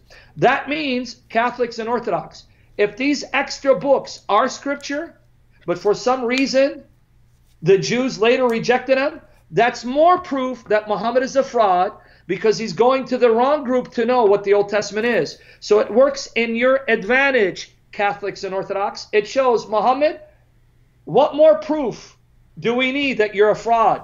You're going to the Jews at your time that rejected these books that the Jews before Christ viewed as scripture. You're a fraud, and your Quran is a fraud, and your God is not the true God. In other words, no matter how you slice it and dice it, Muhammad ends up being a false prophet. But as far as the Muslims are concerned, Muslims, you shouldn't be asking Catholics, Protestant, Orthodox, go to the Jews and they'll tell you these are the books. Now, if the Jews are wrong Muslims, that's more proof Muhammad is a fraud and a son of Satan. I hope that's clear, David. I don't know how much clearer I can make it, but maybe you can reiterate and help to understand my point. Yeah, guys, try to understand the point here. So, Sam, as far as the scriptures that are uniquely Christian, Matthew, Mark, Luke, John, and so on, there's no dispute between Catholics and Protestants on those books. Even Orthodox, right? Yeah. Right. So the dispute here arises with what comes before that, right? What comes before that? The Old Testament scriptures and then the scriptures in between, right? That's the dispute. But those are Jewish scriptures, right? Yep. Those are Jewish scriptures. Okay. So, ladies and gentlemen, there's as far as the scriptures that Christians actually wrote, that followers of Jesus actually wrote, there's no dispute on those. We agree on those. The disagreement here that Ahmed Deedat is pointing out, 73 books or 66 books, that's a disagreement about the canon of the Jews, the canon of the Jews, right? So that's a disagreement about the canon of the Jews. So what Sam is pointing out is that the Quran says you want to know about the Jewish scriptures and what's in their Jewish scriptures, you go to the Jews. So the question for a Muslim, for someone like Ahmed Deedat or for one of his followers now, the question should be, wait a minute, if Allah is commanding the Muslims during the time of Muhammad to go to the Jews because he's confirming those scriptures, the question would be, what did those Jews consider their canon scripture, their canonical scripture? And so Sam's pointing out those Jews of that time did not consider those 7 books as canonical, and therefore if Muhammad's followers were to go to them and ask them, they would have said these books, but they wouldn't have brought up those 7 books. So the Muslim should be saying right now, a Muslim should be saying, oh, it doesn't make any sense for me to be bringing up this issue as if it's a problem for Christians. The Christians agree on the Christian books. The Christians agree on the explicitly Christian books. There are different Christian groups that disagree about the scriptures of the Jews, but according to the Quran, I'm supposed to go to the Jews about that, not to the Christians. Exactly. So the disagreement among the Christians is completely irrelevant to Islam. I'm supposed to go to the Jews, and the Jews actually give an answer on this. And on this issue, they actually agree with the Protestants that you don't include those 7 books as part of the canon. And what Sam is pointing out is Catholics, you don't need to get hurt your feelings. The Muslims, the Quran would either be right or wrong about that. If the Quran is whether the Quran's right or wrong, it doesn't affect you. Assuming that he's wrong, if you want to say he's wrong about the canon, if you as a Catholic want to say no, they're wrong about where you would go for the status of these 7 deuterocanonical books, then great. That would be further evidence from your perspective that Muhammad is a false prophet. Yeah, you as a Catholic should not care at all what Muhammad says about the status of various books. What we're pointing out is that if you're a Muslim, you should not regard that the point D. is making as a serious problem at all, because your Quran gives you the answer. Oh, they have a disagreement, 66 or 73. Well, your Quran says go with the 66 because it's for the disagreement is over the scriptures of the Jews. We would ask the Jews would give us an answer, and they would side with the 66. And therefore, as a Muslim, you should not think this is a problem. If you do regard it as a problem, then of course we would have to fall back on the fact that Muhammad's own companions couldn't even agree on which chapters are supposed to be in the Quran. We'll have to ask you about your hypocrisy and inconsistency, and why your scholars and your apologists lie about this and pretend these things didn't happen, and why your early companions of Muhammad burned all the manuscripts to cover up these differences. I mean, Sam, could you just imagine Catholics and Protestants, and one group just completely takes control, and then they gather all the Bibles together, burn them all, and then one group just says, this is the Bible, that's all there is to it. Yeah. And then regarding it as, you see, we have no disagreements over our scriptures. That's what Muslims did, right? That's exactly what Muslims did. And Muslims think we're the ones with a problem because, notice, guys, since we preserve our manuscripts, and since we preserve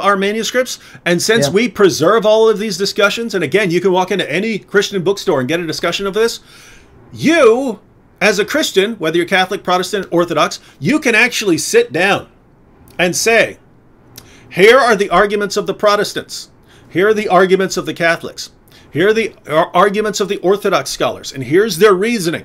Let me see who has the best case, and you can actually get to the truth. Muslims do not allow that. They don't allow you to. They want you to be kept in a state of complete ignorance, so that you don't know these things are even issues, and they burn all the evidence so that you can never even possibly go through it. Right? They don't want you to actually sit down and go, let me check out Ubay ibn Ka'b's Quran. Let me check out Ibn Masud's Quran. Let me check out Zayd ibn Thabit's Quran. Let me compare all these and the reasoning for going with each one and make my decision. No, the Islamic solution is burn it all and pretend it never happened. And so you just see two massive differences in the thinking of the two religions. One is always, hey, let's see who's got the best case here. Let's reason our way through this. Let's put all the evidence in front of us. Do not destroy the evidence. Let's put all the evidence out there. And guess what? As we learn more, we're going to make revisions. As we get more manuscripts, we might learn more about translations and so on. This is always a possibility. In Islam, it's always burn everything and pretend there's never been any differences. Yeah. Let me add a few points so I can help now our brothers and sisters in Jesus Christ understand that we're not trying to isolate, alienate our brothers and sisters. And David and I hold the same view. We believe, like Enoch, Mark Cyril. People quoted Enoch. And then you have, even in the Orthodox Church, Mark Cyril, they have more books than the Catholic Church. They have 76, you have 73. So don't start this, Mark Cyril. You're setting yourself up for failure. Listen and learn and humble yourself for the glory of Jesus Christ. Let's come back to the issue. We believe there are true believers born of the Spirit in all the major branches of Christianity. So let me just make a couple of points. And you guys can confirm this if you're Catholic Orthodox. It is irrelevant what Muhammad believes about the Old Testament. What do I mean? Muhammad can believe whatever of the Old Testament. It doesn't change the facts. So let's say Muhammad is wrong for appealing to the Jews and their understanding the canon because the Jews rejected books to spite Christians and they were wrong. Well, that's fine and dandy. What we're trying to show is that if you're going to be a Muslim and you're going to remain with Muhammad, you're going to have to accept the Jewish canon. However, we know, and the Catholics and the Orthodox can confirm this, we know that there are Muslims who become Catholic, and guess what? They accept the 73 books of the Bible. There are Muslims who become Orthodox. Guess what? They accept the 76 books of the Orthodox Church. right? You have even Jews, and here's it's even more amazing. You have Jews who become Catholic. Roy Schumann is a very famous Jewish convert to the Roman Catholic Church, and he's an evangelist who invites Jews to embrace the Catholic Church. He believes in the Trinity, Jesus Messiah, right? And Roy Schumann, as a Jew who's a Catholic, believes in the 73 books of the Bible. So he believes the Deuterocanonicals are inspired, which means he rejects the Jews' rejection of those books. You get my point? You have the Association of Hebrew Catholics. So what am I getting at? Here's what I'm getting at. As far as Muslims are concerned, they are stuck with what the Quran says, go to the Jews. But we are not stuck with Muhammad. I could care less what Muhammad has to say. I am open to wherever the Holy Spirit will guide me, because the Holy Spirit is truth. He cannot lie and will guide me in all truth. So if the Spirit shows me these books are inspired, I have no reason to reject them. If they're not, then the Spirit will protect me. But that's what I'm trying to get at. You Catholics, you Orthodox, don't need to get upset. Now notice what Mark Cyril is doing. So Mark Cyril, when people like Tertullian quote Enoch, that means he must believe it's Scripture. And since Jude cites Enoch, he must have believed it's Scripture. And since we find a part of Enoch, the Book of Watchers and the Dead Sea Scrolls, Mark Cyril, you just made a case. Enoch should be part of the Old Testament canon. That's why I'm saying stop while you're ahead. You're going to embarrass yourself, Mark. Stop while you're ahead, brother. Humble thyself before you get humble. But anyway, I hope those points are clear. Did everyone understand our points? Catholic, Orthodox, Protestant. You understand our point?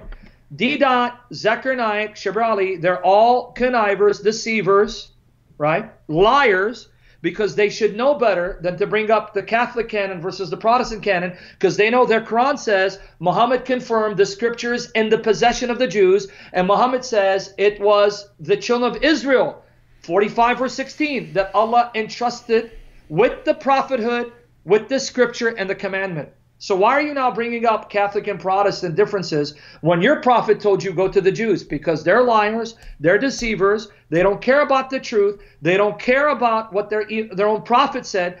As David Wood did in last session, Muslims are apostatizing even though they don't think they are, because they're going against Muhammad and they're failing to perfectly submit to Muhammad.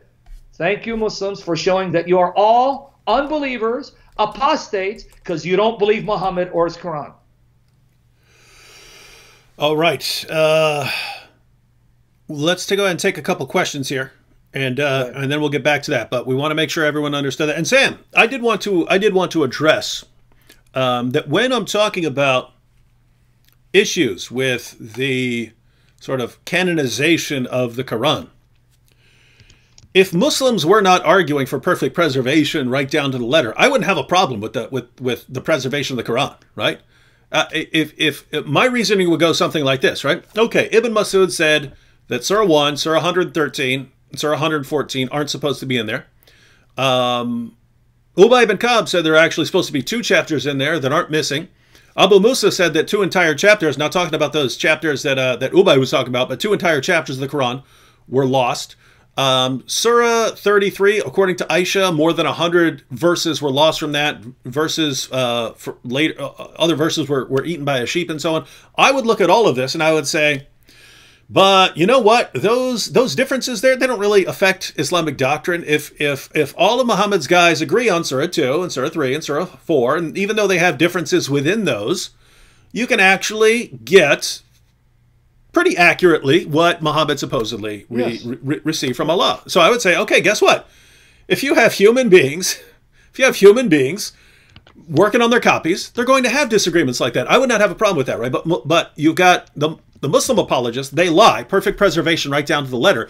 So we have to point all of this stuff out, right? So the point is, we're consistent here, right? We believe that God reveals things. We believe that humans are imperfect and make mistakes. So we expect things. We expect there to be disagreements. We expect there to be different criteria. We expect there to be variants in the manuscripts because people are copying and so on. We even expect that if you have thousands of people over the centuries who are copying these things in different languages, we even expect that you will have people who say, you know what, I want to change this. They're going to change that. The great thing about the Christian manuscript tradition is we can spot it when someone does that. We can spot when someone tries to change something because we have all these manuscripts. If you change something in your copy, it doesn't change all the other copies, and that's why you have textual criticism, right? So basically, given our view of Scripture, the disagreements and the variants make perfect sense. And none of it affects Christianity being true. None of it affects Christian doctrine. This all fits together. In Islam, the view that if you have a variant, if you have textual variants, then your book is false. Or if you have disagreements about what's supposed to be in the book, then your religion is false. Them making these claims about us and then ignoring the fact that their Quran has all of these issues, they've destroyed their case for their own book as soon as the facts are on the table. Because once they say, oh, 73 books or 66 books, you see, this refutes your book. Or this word is translated differently in this book than it is in this Bible. That's a huge problem. As soon as they lay these down as their rules, they've just destroyed their own book. And the reason the reason Muslims don't know it is because Muslims are kept in a state of ignorance by their leaders. So, if we're looking at the history of the Bible, or we're looking at the history of the Quran, we don't have a problem with manuscript differences, right? We don't have a problem with textual variants and so on. The areas we do have a problem with are Muslims deliberately burning everything. That's an issue. When they're deliberately deceptive with the evidence, we have a problem with that. So the areas where we have a problem with are when Muslims try to cover up all the evidence by burning manuscripts and things like that. We have a problem with that. And we have a problem with modern Muslim apologists today acting like they don't have those issues and being deceptive. Other than that, apart from those kinds of issues, I have no problem saying, yeah, we can get back to basically what the Quran said. Yeah, there's some problems. Yeah, there are going to be some disputes, but we can deal with that. And with the Bible, yeah, we know what the Bible was. We know what the original was. We know that. Are there areas where you couldn't know how this word is spelled or something like this? Yes, you do have those kinds of issues, but it just doesn't affect Christianity. Yeah. All right. David, let me just add a final thing where I don't think Christians get it. Christians, this is what I want you to hear here. What do they not get? No, here's what they don't get. It's a false comparison when we compare the Bible to the Quran. Do you know why? And I want Christians to listen. Christians, I need you to really listen to this. Pay attention. Do you know why? This is very important, and I don't see Christians bringing it up. And I'm not saying you, David. I'm not about Christians who haven't really spent much time debating. The Quran comes through one man, Muhammad, whereas the Bible is a collection of books by different authors. So it's actually an unfair comparison for the Muslims to compare the Quran to the Bible, because you're not comparing the writing of one man with the writing of one man. You're comparing the transmission and writing of a list of books written by different people over a period of time, in contrast to one book that came through the agency of one man. Now, why is that more damaging to the Muslims? I can understand why there would be some difference and confusion when you have a range of books by different people and not be absolutely certain whether this book was written by someone inspired or not. But why would there be confusion and division and misunderstanding and conflict regarding the context of a single book that came through one man among those who heard the man recite that book to them? So which is more damaging, David? Yeah, I mean, indisputably, right? I mean, put it this way. It's similar with the issue of contradictions, right? Muslims love to point to books of the Bible and say, this guy's contradicting this guy. And so you're talking about a book that's written over a period of 15 centuries by 40 different authors in all kinds of different situations on 3 different continents, answering all kinds of different questions. And Muslims are picking these things out, saying, this doesn't match up with that, when their own book contains all sorts of differences, and this is supposedly the work of one God revealed to one man. So it's a problem of consistency, right? If you're going to accuse us of having contradictions, all the more you need to be concerned about your own guy here. But it's the same issue when you have scriptures being revealed over a period of 15 centuries and so on. And Muslims will point out problems with this and stuff. And you guys disagree about these ones. You don't disagree about these ones, but you disagree about these ones and so on. My goodness, Sam, at the end of the day, their entire religion rests on one guy. We have they can't even get it right. We have a cloud of witnesses. We have a cloud of witnesses confirming us. You could throw out almost anyone. You could throw out almost anyone. You could throw out entire books, and you still got it all. And that's why, ladies and gentlemen, that's why, with all these books written by all these witnesses being sent out, passed around, copied, translated, the Christian message spread too far, too fast for any person to ever corrupt it. You could not do it. If you corrupted it, you would corrupt it in your area, and eventually, when people are looking at the manuscripts and so on, guess what? We know that there was a problem here for this particular area because of this particular guy. You can spot it. In Islam, with the issue being everything hinges on one dude, who I would say is the most obvious false prophet in history. I cannot think of anyone who is disconfirmed as a prophet in more ways by more evidence than Muhammad. No one's even close. No one's even close to Muhammad in the various ways that you can prove him a false prophet. No one's even close. And everything in Islam rests on that one guy. And then their entire religion is based upon arguments that are based on complete nonsense, right? Like the perfect preservation of the Quran. It would take you 5 minutes of research to learn that your Quran has not been perfectly preserved according to your own sources, right? So it's based upon nothing but lies, which shouldn't be surprising since it's founded upon the most obvious false prophet in history. And you can't, if he's the most obvious false prophet in history, you can't prop his religion up on truth. It's not going to work, right? So you have to prop it up on lies. And then we look at the history of your book, and it's, man, we've got all these disagreements. Burn it all. Anytime there's a disagreement, just burn all the evidence, destroy all the evidence, cover it all up. We look at the what we've been talking about previously with your early centuries of Muslim historians weeding out information, covering up stories, deleting stuff from their sources because it was too embarrassing. This entire religion is built upon deception. And what's absolutely mind-boggling is you will take your best apologists, Zakir Naik, Ahmed Deedat. They're the biggest bunch of liars the world has right now, right? They're complete liars. They pretend no disagreements in the Quran, perfect preservation. And then they go, oh, look, this word, I mean, he seriously argued that. The word monogenes is translated differently in these two translations. Therefore, you see this, it's the corruption of the book. Thrown out. He seriously claimed that. Why? Because he knows the Muslims who are sitting there going, whoa, they've got that different translation. Whoa, they've got that disagreement about the book. We never have anything like that in Islam. Why don't you have anything like that in Islam? Because your leaders lied to you, burn all your evidence, cover up the truth, and so you never even hear about people. Sam, this is a little side note. Me and Nabil, I forget which year this was. Maybe this is 2009, 2010, somewhere in there. You remember, you and me went to ISNA the following year. So whatever year that was. Remember we went to ISNA because it was in Chicago? Yeah, we went, what year it was, Yeah, we went to ISNA. The year before that, I went to ISNA with Nabil. It was, I think it was outside of D.C. And we saw at the MSA, the Muslim Student Association was having their meeting, the Dawah Task Force, right? So they were having the Dawah Task Force meeting, and it was going to be how to convert Christians. And so Nabil and I, we just went in there and sat down in the back, and we were listening to to the presentation. And the guy there was, I think he was the guy who started the Why Islam campaign, or one of those campaigns, Ask a Muslim campaign. He started one of those campaigns, and he's in there. And he's sitting there answering questions, and he's telling people how to really get to Christians. And he's saying, hey, you might want to, and tell them that the word Trinity is not in the Bible.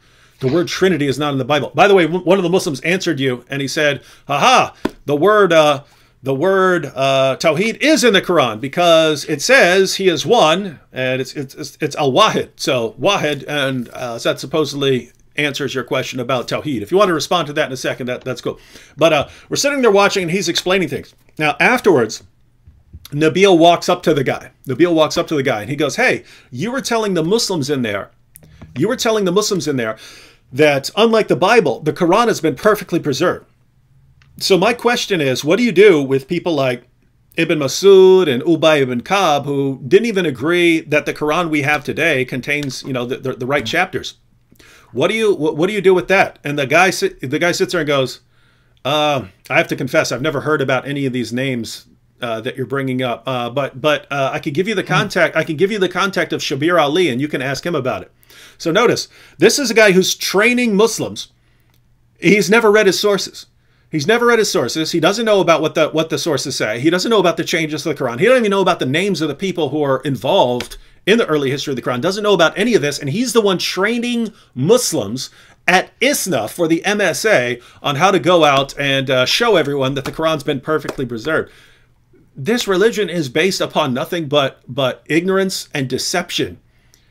And then we actually get attacked because we're honest with the evidence. Because again, you could go into any Christian bookstore, you find a book on manuscript differences. You can go into any Christian bookstore, find books on differences between Catholics and Protestants and Orthodox. You can find that, which means that you as an individual are trusted to actually sit down, go through this, and figure out which position you think is strongest. Muslims are never in that position because they are deliberately kept in a state of ignorance by their leaders. Now, if that was all I knew about these two religions, if that was all I knew, that one is constantly pursuing the truth and being honest about the evidence, and one is constantly trying to conceal the evidence and keep people in a state of ignorance. If that's all I knew about these two, if that's all I knew about these two religions, I would already pick Christianity. When you combine that with everything that Christianity has going for it, resurrection, miracles, and so on, and you compare that with what Islam has going for it, nothing. Prophet who thought he was demon-possessed, had sex with a 9-year-old girl, repeatedly tried to commit suicide. When you actually look at that stuff, my goodness, Sam, what's going on here? Yeah, the real miracle is that people think Islam's a miracle, but that proves that there's some spiritual activity taking place, a demonization that only the Holy Spirit can set these Muslims free from and bring them to the feet of Jesus. And Holy Spirit, bring them to the feet of the Lord Jesus for the glory of Christ in Jesus' name. So yeah, pretty much that's how you respond to the Muslim when it comes to the canon. You got it here. Guys, you got the information. Go to the blog, put in ahmadi.canon. You got everything you need to silence them from using this objection ever again. So by the grace of the Lord Jesus Christ, you've been now thoroughly equipped. So now, David, that's all I got to say because we've said all we need to say. Now, if you want to take questions, super chats, you let me know. Whatever you want to do, because the dot's been decimated by the power of the Lord Jesus Christ. I did see someone, I think named Kasif, who was saying, could you answer my question? But I didn't see what the question was. So Kasif, if you want to ask your question now, we'll take a look at it. Sam, we did have one earlier from Islam is the Truth. He said our prophet Jesus Christ, peace be upon him, didn't kill or crucified, according to the Holy Quran, someone who died on the cross. Allah saved his prophet and raised him up unto himself. You want to point out the obvious problem there while we wait for Kasif if he's still here? Yeah. I mean, you have done a superb job. You've done a video on this, that if Allah made it appear unto people that Jesus was killed, even though it wasn't Jesus, and yet we have the Gospels that are written by the eyewitnesses of Jesus or the followers of the eyewitnesses, which would be the very Gospels in the hands of the Christians at the time of Muhammad, which Muhammad said are the uncorrupt revelations of God, and that the Christians need to judge by those Gospels, chapter 5, verses 46 to 47, the very Gospels that say Jesus died on the cross and rose again and appeared to the disciples and convinced them it was him who died and rose again. He died for our sins. That means Allah is the one that foisted biblical Christianity upon the world. The very Christianity that the Muslims are saying is a lie from the pit of hell. So I don't get it, David. Yeah. Hey, the truth will set you free. You said Tawheed in the Quran. Yeah, guys, go ahead and make your case again. Sam earlier said, when you guys, the word Trinity is not in the Bible, and we pointed out the word Tawheed is not in the Quran, and the response was, yeah, but Wahid is. Well, yeah, that's not the word Tawheed, right? Yeah. So yeah, show us where the word is. Yeah. So notice the Muslim reasoning. If the word is not in there, then the concept is not there. Right? The word Trinity is just a word, means triunity, because the Bible reveals the triunity of God. Right? Yes. So You come up, you use a word for what is revealed in Scripture, right? And you guys have a problem with that. Well, then you should have a problem with something like Tawheed, because the Quran doesn't actually use the word, right? Yeah. And what's sad about it, though, unlike the Trinity, where the Bible does teach what the word implies, try 3 in 1, the Quran doesn't teach Tawheed. And here's a standing challenge. I've made this challenge to all the Muslim polemicists. Adnan Rashid, right? Is it Hamza Mayat? Hamza Zortzis? There are 2 Hamzas, both of them. Ijaz Ahmed, Shabir Ali. Tell them, Sam Shamoun is challenging every one of you. Debate him. Does the Quran teach Tawheed? Unlike the word Trinity, though the word is not there, the Bible teaches what the word implies. Try 3, 1. 3 persons, 1 God, Father, Son, Holy Spirit. And I'll debate you on that as well. The Quran nowhere teaches the Islamic concept of Tawheed, because according to Tawheed, Allah is a singular consciousness, a singular person. I will decimate that using just the Quran. Here's my challenge. Muslims, the Quran is your book. It's not my book.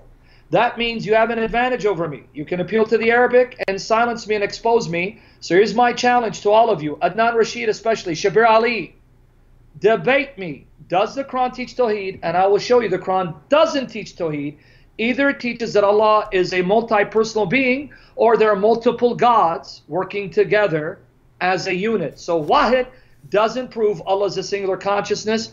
I'm calling out your bluff. I'm challenging you. Christians, take this clip. Say Sam Shamoun says, debate him on Tawheed, which is the heart of your religion. The Quran teaches it. Surely you can expose and silence him. And I guarantee you not one of them will debate me.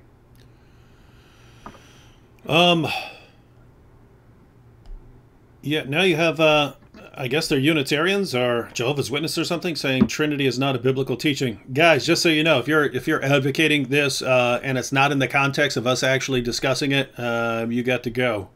Yeah. And tell that Unitarian Trinitarian, if you're man enough, come to my YouTube session, Shamounian, call me on Skype, and watch how I send your idol God to the pit of hell by the true triune God.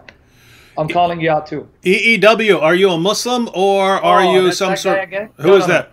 He's a Jehovah's Witness who worships Greg Stafford. I told him yesterday, EEW, I told you yesterday, I'll decimate you and Greg Stafford. Set it up. Don't come here to preach your Arianism. You're a coward. Come to my channel. Call me on Skype, and I'll decimate you and Greg Stafford and destroy your false God by the power of the true God, Father, Son, Holy Spirit. Yeah, guys, we have no problem with Muslims advocating their positions, because we're addressing them right now. But if you're sitting there trying to sidetrack, if you're trying to sidetrack the discussion with Muslims to try and promote your heretical views when we're not discussing. Now, guys, here's what's amazing, Sam. We actually have times where we do go through this stuff, right? We have times where Anthony Rogers will actually debate oneness guys and things like that. And but now they come in here and try to sidetrack everything when we're having discussion with Muslims. Dudes, you guys got to go. And this guy keeps coming on your channel to try to convert people to Jehovah's Witnesses. I seen him. He was there yesterday. It's too late. I already blocked him, dude. Good. All right. All right. So, all right. So, want to get to this question from Kasif, but Islam is the truth. You said our prophet Jesus Christ, peace be upon him, didn't kill or crucify according to the Holy Quran. Can you think of how many problems there are with that? Islam is the truth. Now think about what your religion has done to you. Think about what your religion has done to your mind that you can't see all of the problems with this. Just going through a couple of the most egregious ones, right?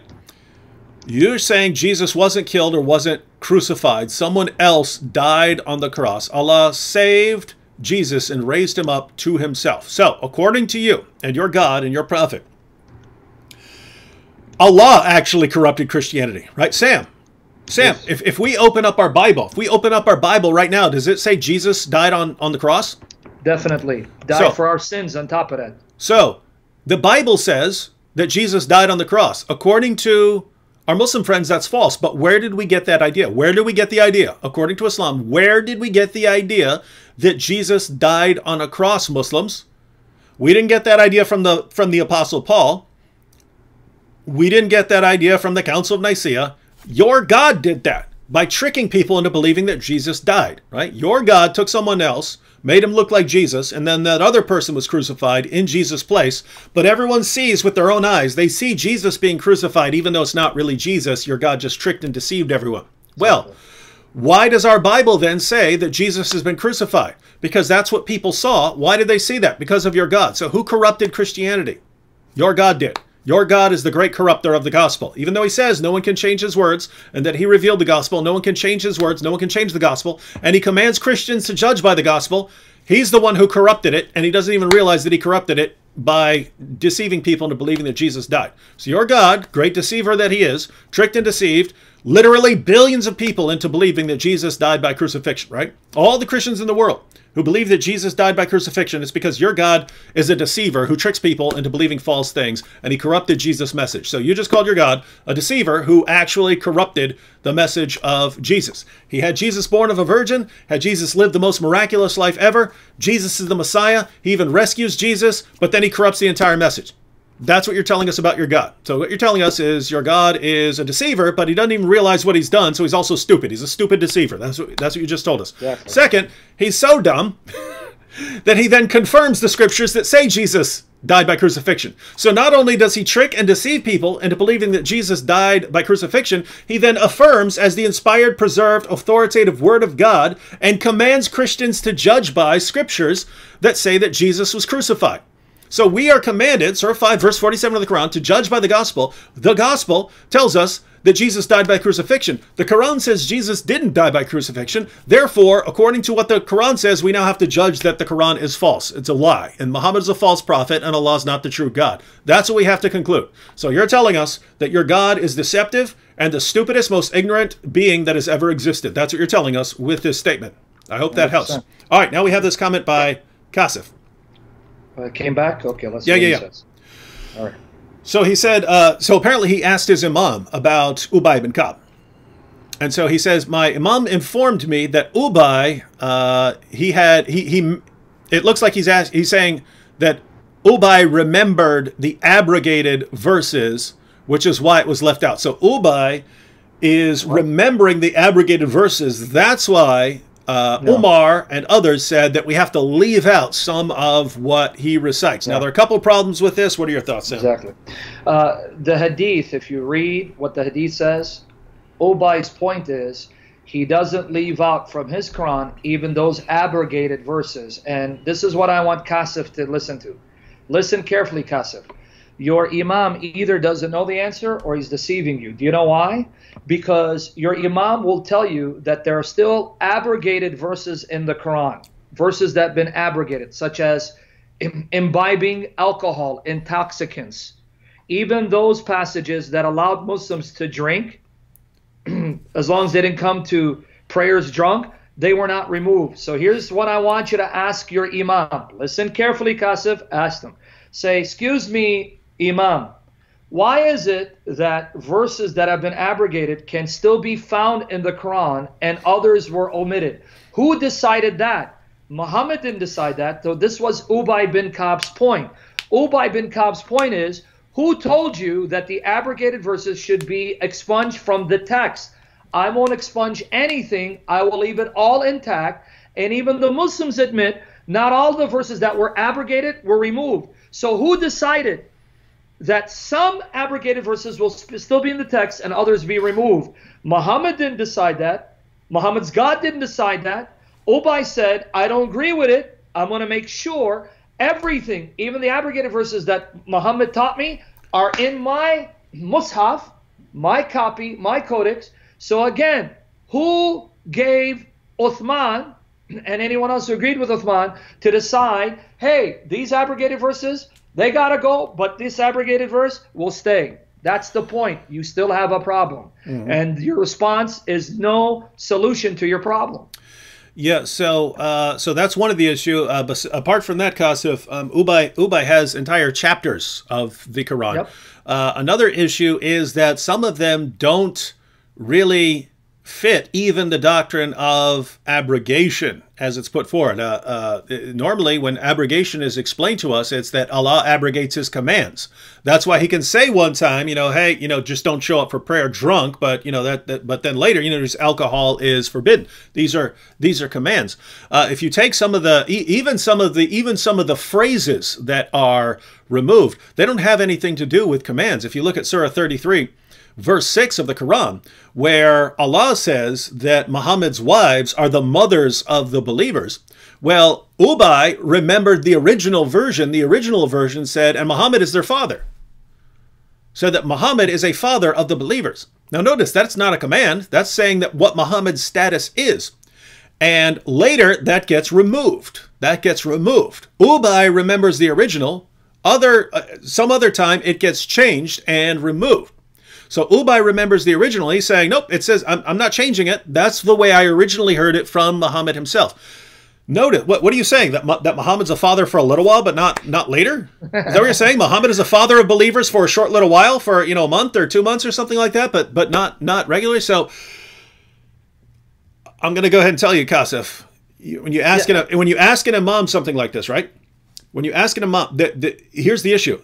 The real problem is that it's just a mess. The early history of the Quran is a mess. It was such a mess that Uthman had to say, burn everything, let's start over, burn it all. If you disagree with me, we're going to have a problem. All right?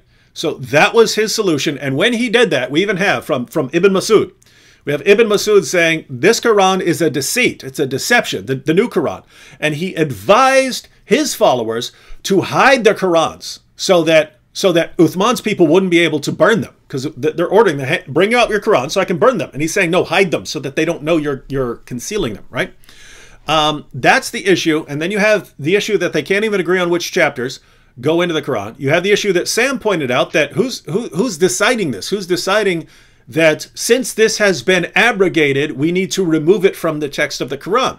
Because you still have abrogated verses that are in the Quran. So why are they leaving? Why do they have to say, nope, we have to take that, we have to remove that from the Quran rather than leaving it in the Quran? Who's going about this? Exactly. So you have all these kinds of issues, but Kasif, here's what happens. When you go to your imam, right?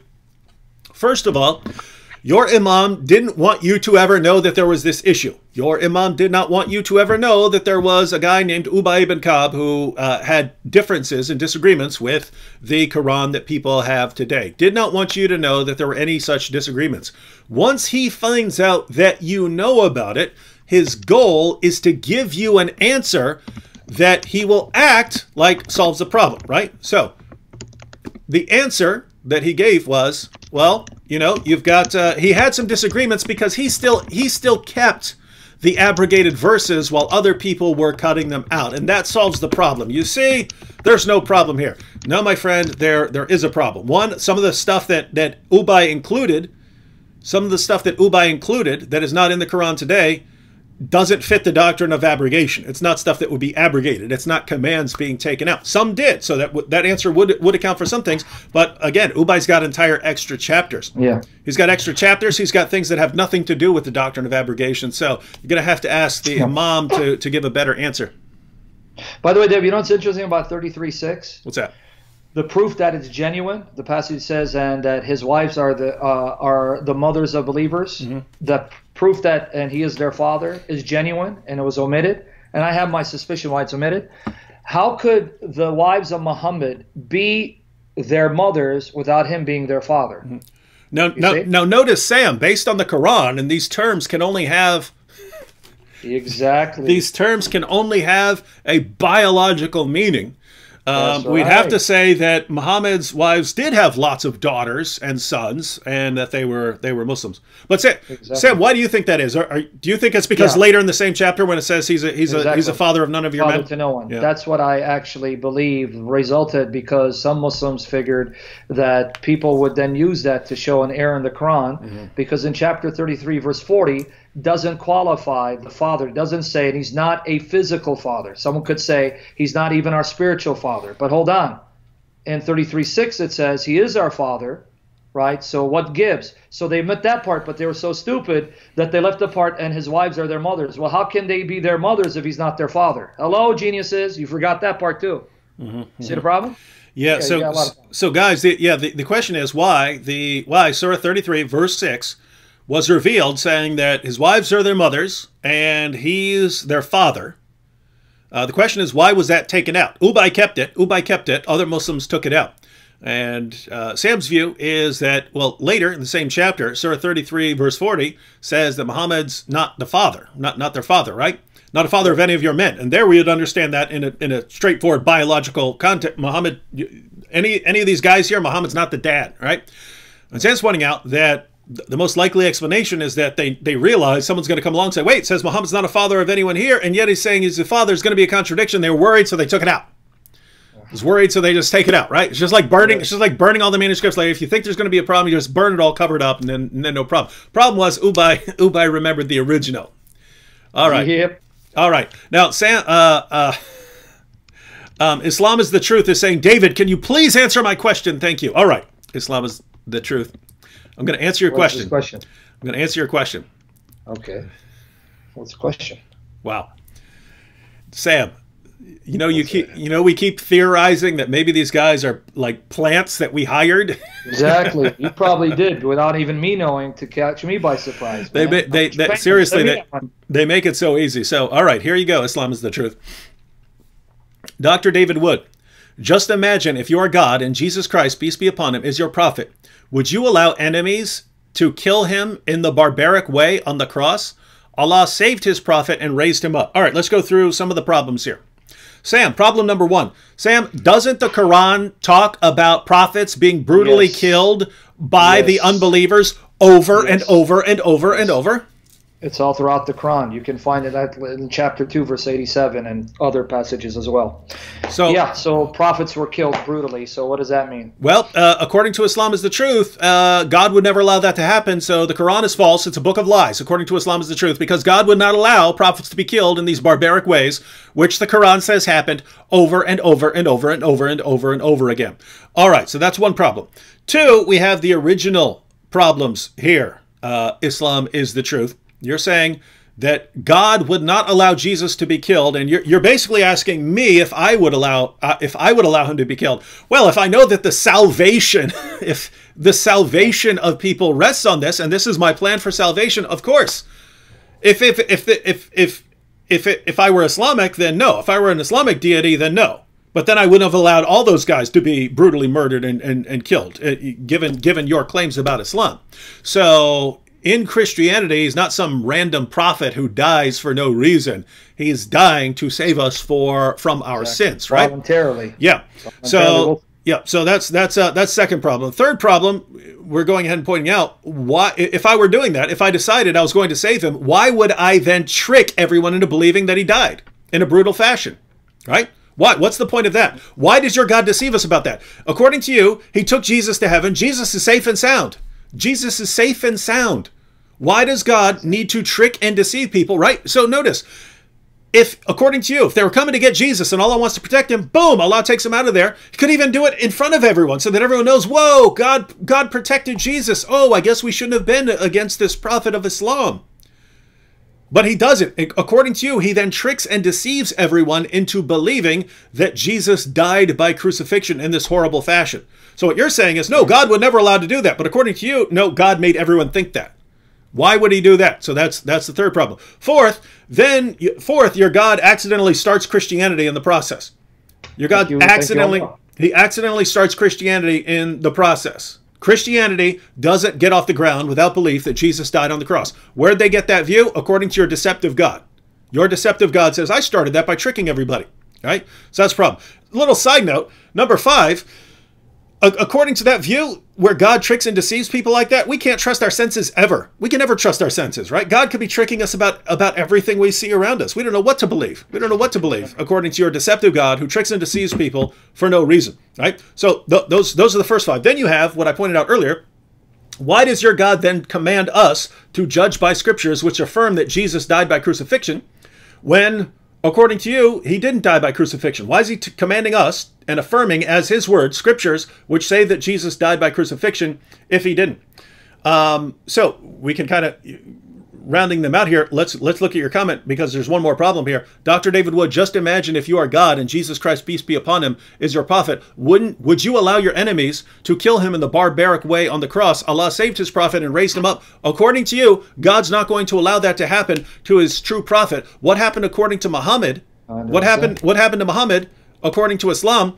He was poisoned by a Jewish woman. So notice, according to you, Allah would never allow Jews to kill Jesus in this disgraceful way. What happened to Muhammad? He was killed by a Jewish woman who poisoned him. He spent 3 years in agony, and then he dies. And according to Aisha, not according to me, not according to Sam, according to Aisha, he went through more agony than she had ever seen anyone else go through. So your prophet died in a horrible, barbaric, agonizing way. So look at what you're saying. You're saying God would never allow that to happen to his prophet, and therefore he rescued Jesus. Okay, let's assume he rescued Jesus. Muhammad died in a horrible, disgraceful, barbaric fashion, screaming in agony that he could feel his aorta being severed, which Allah had already revealed. If Muhammad were to invent a false revelation, Allah says he's going to sever his aorta. Your prophet dies, total agony, screaming that he feels his aorta being severed.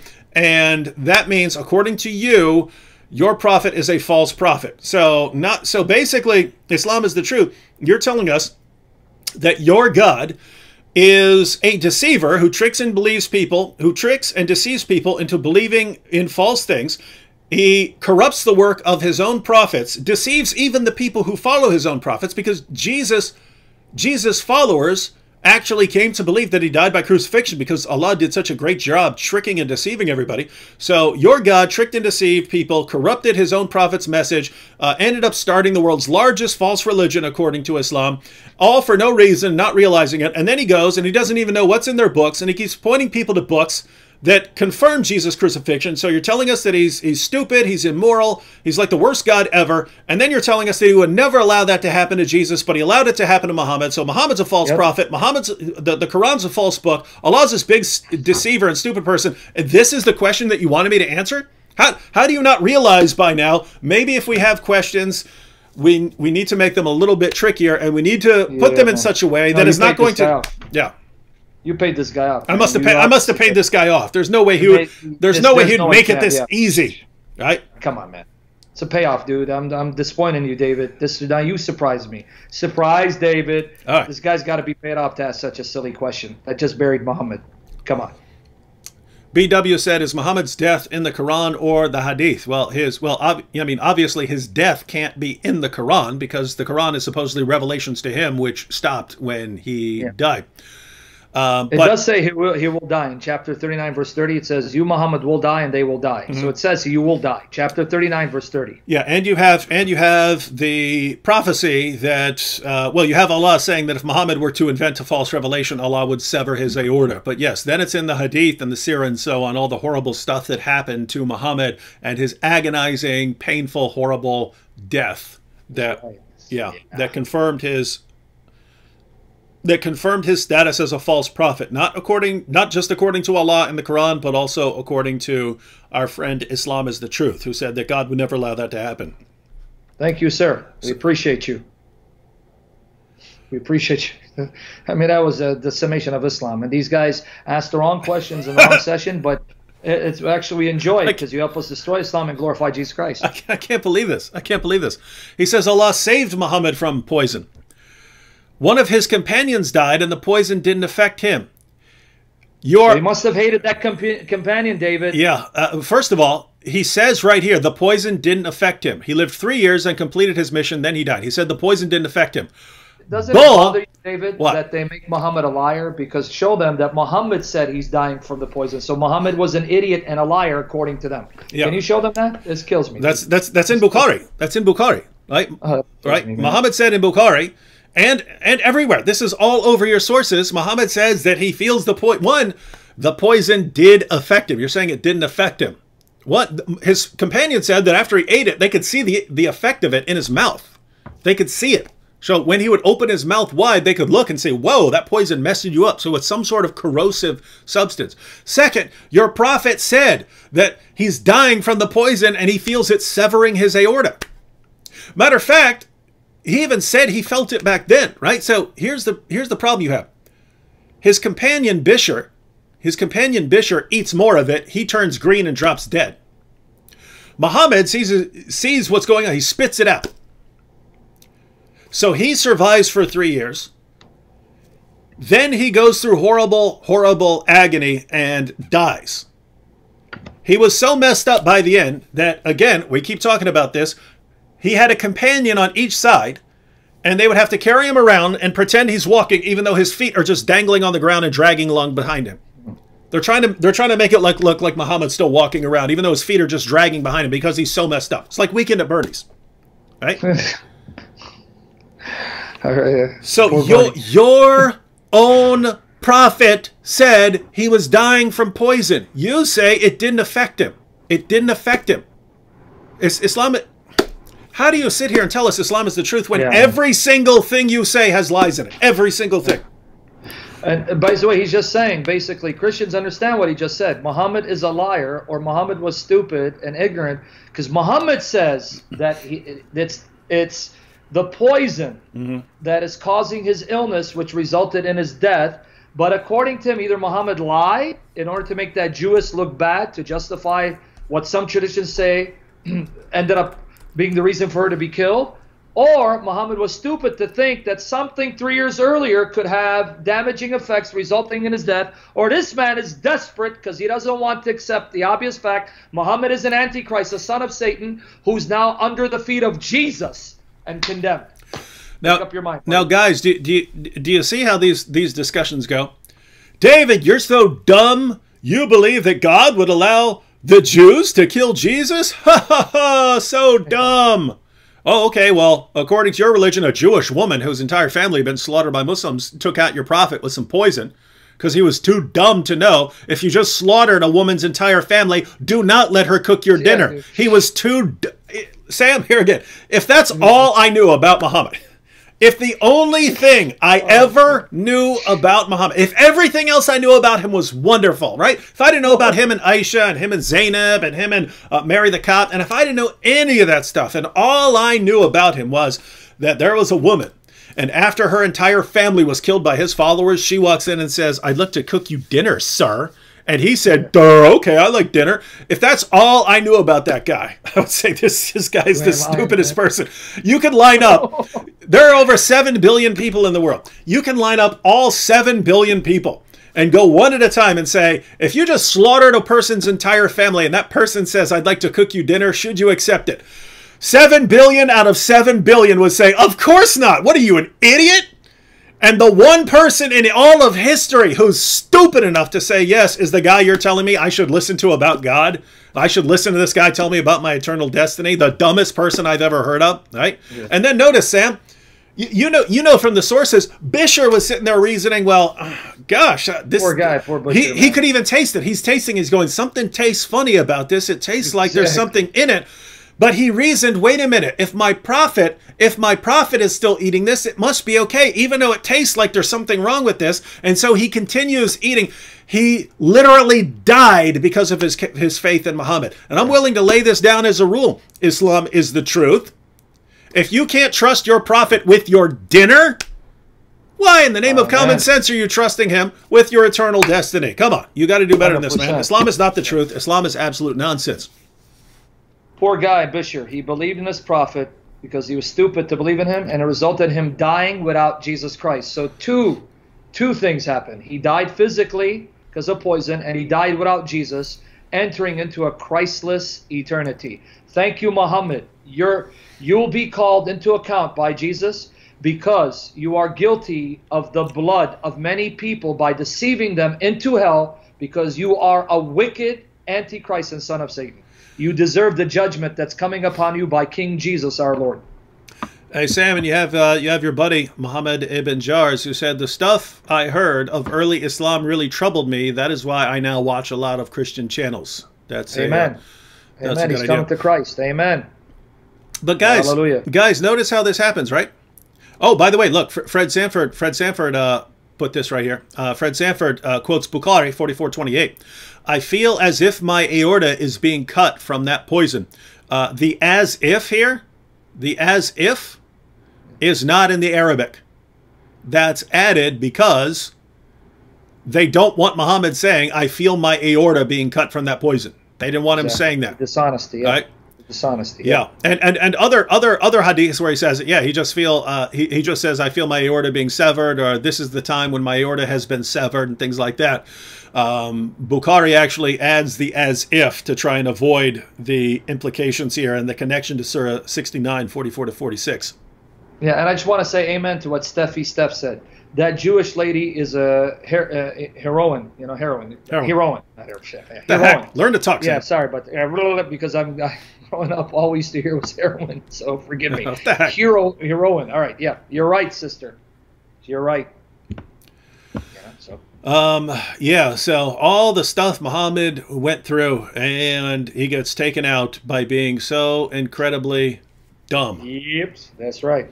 And interesting, David, you understood. I mean, you already know this, but for the people who don't know, even the Jewess was asked, that Jewish lady, why'd you do it? She goes, well, she reasoned, she goes, if you were a king, then we would get rid of you, because he was a tyrant and a dictator. He had just murdered her family. And if you're a prophet, then Allah would save you. Did you see what she just said?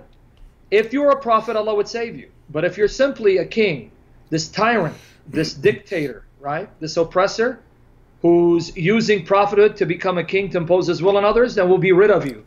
And so guess what happened? The poison ended up killing him. So that means she was right. He was a fraud from the pit of hell. And Sam, you know what's ironic about that? I've even seen Muslims leave out the part where Muhammad says that he's dying because of this, and they say this woman reasoned that if Muhammad is a true prophet, Allah would rescue him, and Allah did rescue him, and this proves that Islam is true. I've seen that as an argument. That's so silly, man. And they don't say that, no, what happened was, and by the way, ladies and gentlemen, because Muslims always say this, well, if he was actually poisoned, then how did he live three years?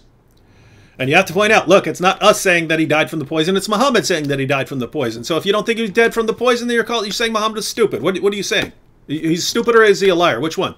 Apart from that, I'd been saying it for years, but I actually asked a doctor, right? I actually asked a doctor because I said, look, what I've been telling people for years is that when they say, no, he couldn't have survived 3 years if he ingested poison, I point out, no, there are certain substances where if you consume a lot of it, you'll drop dead instantly. But if you get a little bit of it, it can damage you internally. And then you can have all sorts of medical problems later, and you can have infections and so on. You can die from it years later. And he said, of course. The doctor said... And they asked what her...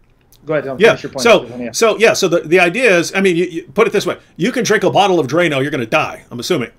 You drink a little bit of Drano, and it could mess up the inside of your mouth. It can mess up your throat, leave scar tissue, and lead to repeat infections and so on. And then you die from it down the road. So... it's very, very simple to understand. The point here is that's what Muhammad died from, eating poison from a woman who made him dinner after his followers slaughtered her entire family. And what he said was, I feel my aorta being severed from that poison. He said this despite the fact that his followers had memorized and were reciting verses of the Quran where Allah says, if that man invents a false revelation, I will sever his aorta. And then Muhammad dies. My aorta, I feel my aorta being severed. What an obvious false prophet. Go ahead. Folks, remember her name. You guys asked for her name. I just posted it twice. Zainab bint al-Harith. Jewish heroine. Zainab bint al-Harith. I hope she came to know Jesus Christ. She's in heaven. She's in glory for what she did. Zainab bint al-Harith. Alhamdul Masih. Al-Masihu Akbar. Anyway, bro. And she was executed for that. She was executed for that. And if it's interesting because here I've seen Muslims point out that she wasn't killed as a sign of Muhammad's great mercy. When you look at other passages and it says they killed her. And the reconciliation of those is Muhammad at first was saying, okay, she's just upset, she failed, don't kill her. Then Bishr actually died, and then okay, now she actually killed one of us, now she has to die. So this woman's entire family killed, and then she laid down her own life to take out Muhammad. It took 3 years. She really was a warrior. Took 3 years of horrible agony. Muhammad died wallowing in freakish misery over what he had done, and died in a way where he was basically proclaiming that he was a false prophet. I don't know if he realized it, but saying, I feel my aorta being severed, and all of this, according to Islam, is the truth. Allah would never allow to happen, and so it would never allow that to happen to a true prophet, and therefore, according to Islam is the truth, he's a false prophet. Yeah. By the way, I just want to, some of the statements by Christians really kill me. Joseph just made what I say of one of the stupidest comments ever. He goes, Sam, I love you, but we can't condemn. We can judge actions. 100% Mo was wrong, but no one knows God's mercy. So wait, according to the Muslim sources, Joseph, Muhammad died believing he was the prophet of Allah, and he claimed Gabriel came to him, and Gabriel was going to take him to meet his highest companion, Allah. But you would make such a stupid comment to tell me we still don't know that this man died rejecting the true Jesus in his hell? It's these comments by Christians like this that upset me, really. Mm-hmm. Yeah. People are citing various passages. So here, she was brought to the prophet, and he was asked, shall we kill her? He said, no. I continue to see the effect of the poison on the palate of the mouth of Allah's apostle. That means it's something that damaged him internally, and that he actually eventually died from. Notice here, you also see the beginning, that shall we kill her? No. And you have other passages saying that she was killed. Earlier, yeah. You have other passages saying that she was killed. And so apparently the death of Bishr was actually a little more drawn out. So at first they ask, hey, should we kill her? Muhammad says no. Then when Bishr dies, then okay, now she has to be sentenced to death. Yeah, exactly.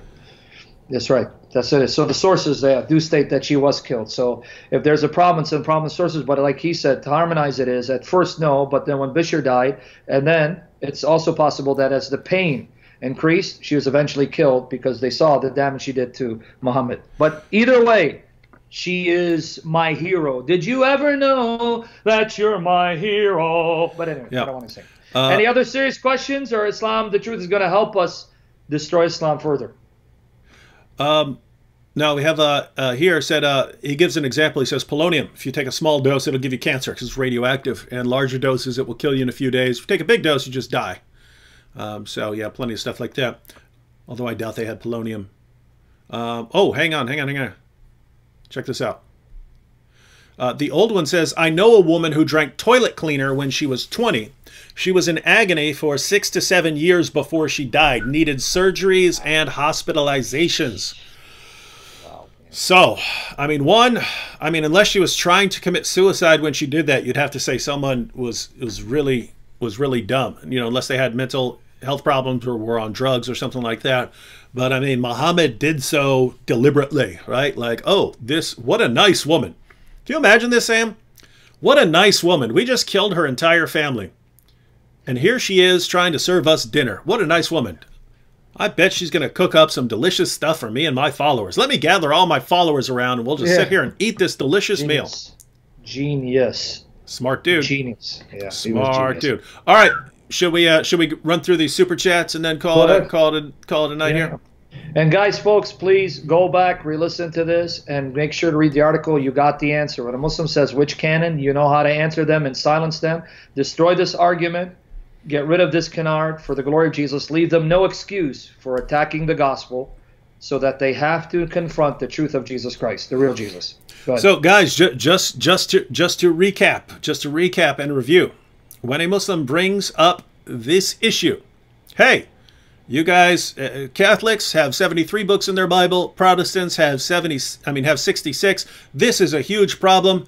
You want to cover, hey, we don't have any disagreement on the books of the New Testament. So there's no disagreement on the gospel. So you Muslims who think we have these completely different books, you don't know what you're talking about, right? So explain to them what these differences actually are. Then you point out, as Sam has shown, that their Quran actually tells them to go to the Jews about the Jewish books. And the dispute between the Catholic Bible and the Protestant Bible is about certain Jewish texts. So Muslims are told in the Quran to go to the Jews to ask about their texts. And so Muslims actually have a way of getting an answer on that issue. And third, you want to point out, wait a minute, if this is an issue, if you think this is a problem, wait a minute, because Ibn Masud said that 3 chapters you have in your Quran aren't supposed to be there. Ubay ibn Ka'b said there are 2 chapters that are missing. So if you think it's a problem that there are these disagreements, you've got a problem here. And as opposed to the issue in Christianity, yours is from the very beginning. It's Muhammad's own companions who couldn't agree. So you point those things out and you'll be good to go. And on top of all that, make sure you know the Islamic dilemma that Allah is confirming the inspiration and the preservation and the authority of our scriptures. So if Muslims are saying that we've got a problem and ours has been corrupt, then great, Islam has just self-destructed by affirming corrupt scriptures. So point all of that out. Amen. And when they raise an objection, you actually go on offense. That's right, man. And this is for John Beavers and Barak. John Beaver, this is for you, baby. And Sabi, and also for Barak. Okay, no matter what you do. All right, now go. All right, let's go through super chats. Nicola says, well, didn't leave a message, just the super chat there. Chris Claus said, may God bless you too, men, and your families. Dear God, keep strengthening these men so they can keep strengthening us in your word. In Jesus' name, amen. Benjamin Handelman says, David, as a Catholic, I appreciate you having Sam on for these topics and appreciate we can still be brothers in Christ despite disagreements. Amen, brother. Sophia Films says 1 + 1 + 1 + 1 + 1 + 1 equals Aisha. Oh, I get it. She's saying 6 years old. Georgina. That's funny. Okay, Colossians 1:17 in Talmud is Esau instead of Jesus on the cross. I think he's probably confusing the Aramaic, Syriac, because remember Talmud's written in Aramaic, it would say Esau. Esau does not correspond to Esau, but probably that's where he's getting confused. Yeah. Ash says, just wanted to say I praise God for David and Sam fighting the good fight and helping folks come to the truth of Christ. May you keep up the mighty work by the grace of God. God bless you guys. Andy says, let's see, 2 Maccabees 12:41-46 mentions buying an indulgence and praying for the dead for their sins that they may have not repented for. Jews to this day pray for their dead. Why did Luther take them out truly? Yeah, I mean, I can answer this question. He's assuming too much from this passage. He's assuming that it was indulgences. He's using a Catholic term and reading that back into the text. It's 2 Maccabees 12:39-46. And here's the problem I have with the use of this. Because he brought it up, you brought it up. I didn't bring it up. That's true. Friend, if you read the text, you'll see that the reason why the Jews were killed, the context, he brought it up. The context is there were Jewish soldiers fighting with Judas Maccabees to reclaim the temple from Antiochus and his army. These Jews were slain in battle. Now, they were troubled. Why were the Jews killed when they were fighting in a just war for a just cause for the glory of God? They found under their tunics an amulet with the idols of Jamnia. In other words, they were syncretists who were worshiping God with idols, gods and goddesses, right? And they used that amulet as a quote-unquote good luck charm. According to your Catholic tradition, you brought it up, so you're putting me in a position to address this. According to your Catholic tradition, the fact that they were struck dead for idolatry, because they had images of false gods, gods that they invoked for protection, because it was an amulet seeking their protection, means they died committing a mortal sin. So if you want to impose Catholic categories into the text, they died committing a mortal sin. Well, according to your understanding, if you died committing a mortal sin, you don't go to purgatory, you go to hell. So if you believe this passage, that means you believe you can pray people out of hell and offer indulgences to get people out of hell, which contradicts your Catholic teaching, because once in your hell, you're done with. It's in purgatory that people come out. So you can't have your cake and eat it too. Don't quote this passage. It proves too much. It proves that your understanding is wrong, or you must agree what they did was wrong. And so don't use it as a proof text, let alone its contradiction with 1 John chapter 5, verses 16 to 17. Because there, 1 John 5, 16 to 17 says, when someone commits a sin that leads to death, do not pray for such a one, because they're dead. It's over with. So these people committed a sin that resulted in their death, but Judas still prayed for them and offered atonement in the temple, all of which contradicts 1 John. You can't have your cake and eat it too. But you brought it up, not me. So you put me in a position to address it. Go ahead. That's true. That's true. Steven Universe says, God bless. Siri Svenberg says, God bless you for telling the truth. Zoc 1237 says, it is a problem since their book fell from the sky. I think that was based on what we were talking about earlier and the difference between our views of Revelation. Albert Michael in the super chat. Veronica at the Well says, the canon is a list of inspired books and not an inspired list of books. Thanks for the great live streams.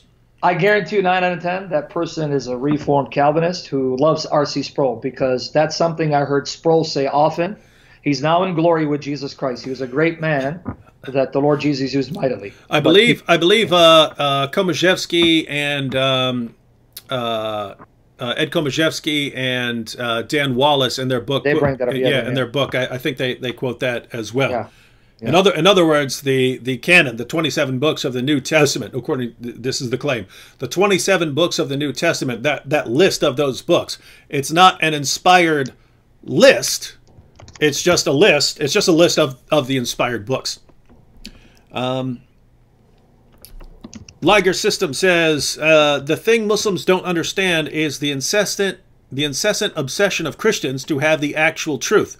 This is one of the reasons to continue to push endlessly towards perfection. And there, I believe the context is Christians constantly wanting to update based on any new information that they have, right? If they learn from other ancient sources or something, there's actually a better way to translate this word right here. There's a better way to translate this word. They're like, okay, we need to put out a new translation that actually gets people closer. In Islam, what's the inclination? Burn everything. Just keep burning stuff, right? Zoc 1237 said, bring one Sunni, one Shia, and also a Catholic. I recommend someone from Reason and Theology and one of you to talk about preservation of Scripture. I mean, it's kind of a difficult discussion to have with Muslims because they all just say, nope, perfect preservation right down to the letter. Yeah. What about all this evidence? Yeah. Nope, we don't believe in any of it. It's all lies. Theo says, for the fight against religious oppression. Yes. Mike J with the super sticker. Stephen Matthew with the super sticker. Theo says, keep fighting. John Beavers says, if Muslims are more shaken when their leaders are trapped, you should do a stream on when D-Dot was stumped in a debate with Josh McDowell. Oh yeah, that was a great debate. Yeah, and he put in parentheses, I think. Yeah, so I'm guessing he's referring to the when D-Dot said, show me where Jesus said he was dead. Yeah. Yeah, and in fact, I remember it because I heard an audio cassette. And by the way, that debate is online on YouTube. Mm-hmm. Josh McDowell, Ahmad D-Dot. This is what he said. It was like a God moment. God set up D-Dot to embarrass him. Look what he said. He said, there's not a single statement in the 27 books of the New Testament where Jesus said, I was dead and I came to life. And then Josh McDowell, in his rebuttal period, came up. He goes, did you say that nowhere in the 27 books of the New Testament Jesus said, I was dead and I came to life? And then Josh McDowell, you know this was a Holy Spirit anointed moment. He goes, Revelation 1:17, and he meant 17:18. Jesus said, I'm the first and last. I was dead, and behold, I live forevermore. And the Christians erupted. Hallelujah! Decimated D-Dot right there. And afterwards, D-Dot stormed off and warned Josh McDowell not to show up there anymore. And, of course, later many people are aware that D-Dot had some sort of stroke or something like that and was bedridden for, I think, 10 years. But interestingly, Josh McDowell years later, so years after D. died, ran into D.'s daughter, and she went up to Josh McDowell and was just you know, being pleasant and so on, and said, "Yeah, just so you know, your book, More Than a Carpenter, was the last thing my father asked for before he died." Yeah, and maybe he got saved. Now, in his case, he may have turned to Jesus Christ without them realizing he did that. But in case of Muhammad, if we go by the sources, again, the sources are tenuous, they may be false. Muhammad was saying to the highest companion, meaning Allah. So he died believing he's a messenger. So, I don't know. Yeah, so be pretty cool if D. actually, if everything finally sunk in, and that he finally accepted the gospel. Cheryl R. at the with the super sticker. Marilyn Murphy says, "Check 'em and wreck 'em. Preach, my brothers. Stack the facts and keep us all on track." She's referring to the backpack song from Islamicize Me. Valentine says, "What's up, brothers?" What's up, Valentine? Michael Lewis says, "Bendiciones hermanos." Yep. That's Hermanos? something, brothers. Hermanos means brothers. Yes. Yeah, so hermanos means Hispanic brothers, yeah. brother. Okay. What's up, ese carnal? You my primo, man. Rid Everest says, "Sam and David, both of you and your families are in my prayers. Make the Holy Spirit lead you in wisdom and give you supernatural energy for apologetics." By the way, Amen. Dave, I just want to say something, just What, for the what? record. Was I the one who mentioned indulgences, or was that the Catholic? That was a Catholic who asked you about it. And he mentioned it in reference to what Judas Maccabees did, right? Yeah, I thought I could actually go back to the comment. No, and I see it. remember, because Reyes Rivera can't refute me, and he's getting upset as a Catholic, and he's falsely accusing me by saying I said indulgences. No, Reyes, stop lying, friend. It's going to embarrass you. Your Catholic brother mentioned 2nd Maccabees and said, you see, they offered indulgences and prayed for the dead. I'm responding to him, what he said. Don't misrepresent me, brother, because it's not going to bode well for you. Yeah, guys, if you, I mean, we didn't come in here criticizing or attacking anything other than Islam and Muhammad. But if you ask a question, and Sam answers it, don't flip out on him for giving you his thoughts on the issue. Michael M said, "I like dinner." I think he's referring to me quoting Muhammad. I like dinner. That's right. Otis Show in the super chat. Lucas MMV says, Ephesians 5, "Take no part in the worthless deeds of evil and darkness. Instead, expose them. Their evil intentions will be exposed when the light shines on them, for the light makes everything visible." Alangirio says, "Sam, your chest was bouncing. Were you poisoned?" Yeah, I was poisoned by Coke Zero. Every time I drink Coke Zero, it does something. Makes my heart skip a beat every time we meet, because I don't know what to do. I'm in love with you. Aha! That was a song. Yeah, that's good. Peterson Levinsky says, "Sometimes I feel the hadiths are God's blessing." I know, isn't it awesome? Yeah, for us. Yeah. I mean, no, I mean, it's absolutely huge, because we talk about Islam being founded on these pillars of lies. Well, for a long time, you didn't have the resources to go out and refute the lies, right? So, for instance, in the 1960s, you had people like Malcolm X and Muhammad Ali, and they're going and preaching that Islam is the way to go. Well, guess what? None of these guys knew that Muhammad is described as the whitest man in Arabia, and that he bought, owned, sold, and traded black African slaves. None of these guys knew that. And we didn't have the sources to be able to show them. I mean, we weren't even around. I meant, Christians were not around to show Muslims back then what their sources actually say. Now, all of a sudden, years later, we have the sources. So when people start bringing up reasons to believe in Islam that are based on lies, we, Christians now, have the sources to actually prove those things wrong. So yes, the hadiths are definitely a blessing. Alain Griorio says, "Can we pray for Nabil's family, wife, daughter, parents, etc. As you close this live chat? Thanks, guys, for all you do. Love you guys. Jesus bless you." All right, we will close out with that. Marilyn Murphy says, "Muhammad committed many sins which led to his death. So why do Muslims still continue to say, peace be upon him?" Yeah, I mean, if he dies this horrible, agonizing death, and it's clear, I mean, everything is clearly in confirmation of him being a false prophet. What do you do saying, peace be upon him? Well, that's ironic, isn't it? I mean, why is it ironic, David? Because I want the Christians to understand. If Muhammad is in Jannah, paradise, or he's in a state of peace, because they believe that those who die stay in their graves unless they're martyrs. If they're martyrs, they're with Allah in the body of green birds. So they're floating around in the bodies of green birds, right? Anyway, put that aside. If he's already in a state of peace, why are you invoking Allah to grant him peace? Does that make sense? It's like me saying, the Apostle Paul, may Christ's peace be upon him. Mm-hmm. Paul is in a state of peace. Peter is in a state of peace. The Blessed Mother of our Lord Jesus is in a state of peace. They're in perfect peace and bliss. You don't need to be asking Christ to bestow peace on it, because they're not experiencing the fullness of the peace of Jesus Christ. So this makes no sense, Muslims, for you to keep saying, Allah, bestow your peace on Muhammad, unless you are acknowledging Muhammad is burning in hell and needs to be saved from the torment of Allah. Too late, because once in hell, you're not coming out.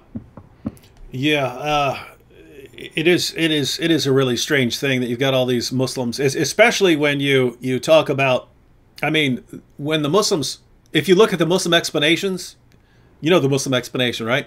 You got it from Muhammad Hijab, with all the Muslims talking to Muhammad during their prayers, right? Muslims speak directly to Muhammad during their prayers. And the Muslim explanation, since if you go with the obvious implication is that if Muslims are all talking to Muhammad, they think Muhammad hears him. Therefore, he'd have to be like, what, omniscient or omnipresent or something like that to be hearing all these prayers. So the Muslim response is that there are all these angels, and these angels are hearing you talk to Muhammad, and then they relay your message to Muhammad.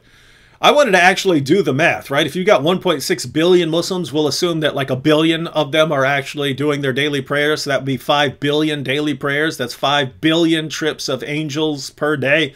That's a lot of heavenly resources dedicated to saying, you know, peace be upon Muhammad. I mean, when is this guy going to have any time for his virgins if he's constantly got these angels flying at him like many, many, many angels every second? Oh, but David, he's in the grave, man. He's going to have his virgins at the day of resurrection, Yom Al-Qiyam. Right now, he's in his grave, comfy and cozy in the grave. What's wrong with you? He's not. He's got all these guys, angels coming at him, so he's conscious, so he does have his virgins. What's wrong with you, man? Okay, all right. You're trying to make sense of this. Okay, I apologize. Pentacrustal says, lies. Pentacrustal. Lies. Muhammad died as a martyr at war, fighting the venom, the poor, enlightened Jewish lady that cooked for him. Pieces be upon him. But he actually has a picture of a bee for be upon him. And Lisa Look with the super sticker. All right, we went through the super chats. All right. We had a still good crowd. We had over 1,400. Glory to God for a topic that many people don't find interesting, but the fact that you had over 1,400, that's because, guys, let me share some with you. It is vitally important as Christians, no matter what sect you belong to, if you love Jesus Christ, and obviously you do, because that's why you're here, you want to learn how to glorify Christ to Muslims. One of the most important issues that you can learn as a student of the Bible, as a faithful Christian, and as an apologist, especially if you're an apologist, is the issue of the canon and the transmission of the Bible. Whether you like it or not, if you're going to witness to Muslims, they're going to bring up the canon, they're going to bring up the accurate or the corruption of the Bible, its preservation. Study these issues. Learn these issues. Learn what Muhammad said about the Bible. Learn what the Quran said. See, in fact, when I debate a Muslim, folks, I don't even bring up the manuscript evidence. I don't bring up what textual critics say, that the Bible is the best attested book of antiquity. It has massive amount of manuscript tradition showing it's been preserved and that the original wordings are there, and the extent manuscript tradition, nothing is lost. I don't bring it up. You know why? I don't need to. Muhammad does the job for me. Muslim, Muhammad said my Bible is uncorrupt. End of story. Do you believe him? You better take this book, study it, and believe its message. And if you do, you're going to fall in love with Jesus as the Son of God and condemn Muhammad as an Antichrist. You have no other option. But if I'm debating an atheist, then yes, that's a different story. But when it comes to Muslims, Muhammad made your job easier. I want this to sink in by the power of the Holy Spirit. Muhammad made the job of the Christian apologist so easy. Muhammad defended the Bible for us, for the Muslims. All we need to do is remind them, this is what your prophet said. If my Bible's corrupt, you're saying he's a liar. He doesn't know what he's talking about. But if you agree with him, this book I hold is the uncorrupt Word of God. You got to accept it. That means you got to accept the Trinity, Jesus the God-man, your Savior who died for you, which means you still end up exposing Muhammad, rejecting Muhammad, condemning Muhammad. So thank you, Muhammad, for confirming the Bible and making my job easier to show Muslims you're a liar and the Bible is true and Jesus is the Son of God who died for them, who is alive forevermore. Yeah, guys, try to understand the point. When we appeal to the Quran for what it teaches when we're talking to Muslims, not because we believe the Quran, we don't. It's because their religion requires them to believe certain things, and they are in conflict with those things, and they are not aware of it, and they're using arguments that totally contradict what their God says. So, just to describe how this works, to illustrate this, if an atheist says to me, Jesus couldn't have risen from the dead because miracles are impossible, well, then I would talk to the atheist and try to make a case for the existence of God and therefore for the possibility of miracles. If I were talking to a Muslim and the Muslim said, Jesus couldn't have risen from the dead because miracles are impossible, I'm not going to give some defense of God and defense of miracles. I'm going to say, what are you talking about? What are you talking about? Your own Quran affirms miracles. Yeah. So what are you saying?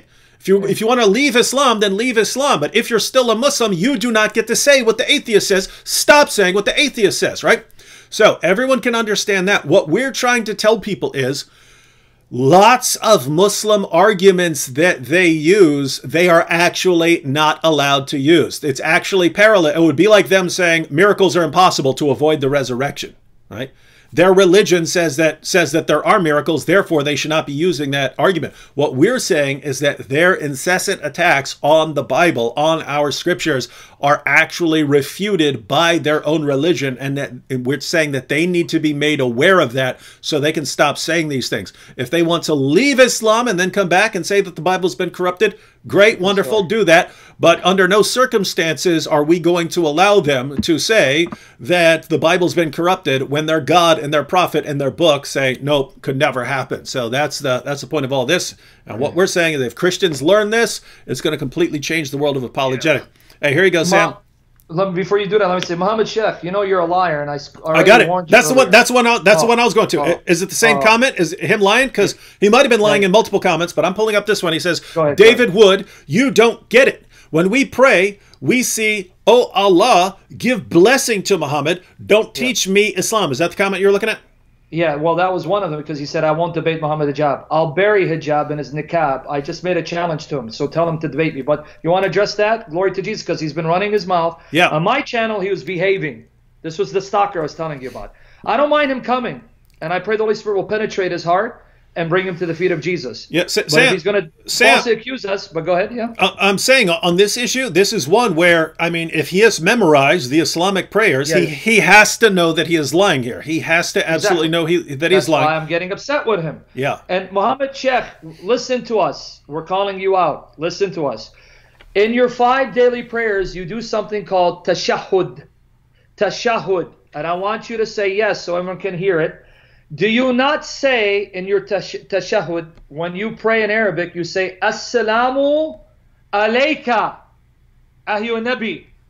Assalamu alayka, ayyuha nabi. Oh, who wants to translate that? Arab speakers. Arab speakers, translate that. Yeah. No. I just want them to confirm it. Even you Muslims who are honest, unlike Muhammad Sheikh here, even you Muslims who are willing to say the truth, tell us what that means. Yes. So let me repeat it. All you Arabic speakers, Muslims 5 times a day when they pray, they have to say tashahhud, and part of that is Assalamu alayka ayyuha nabi. What does that mean?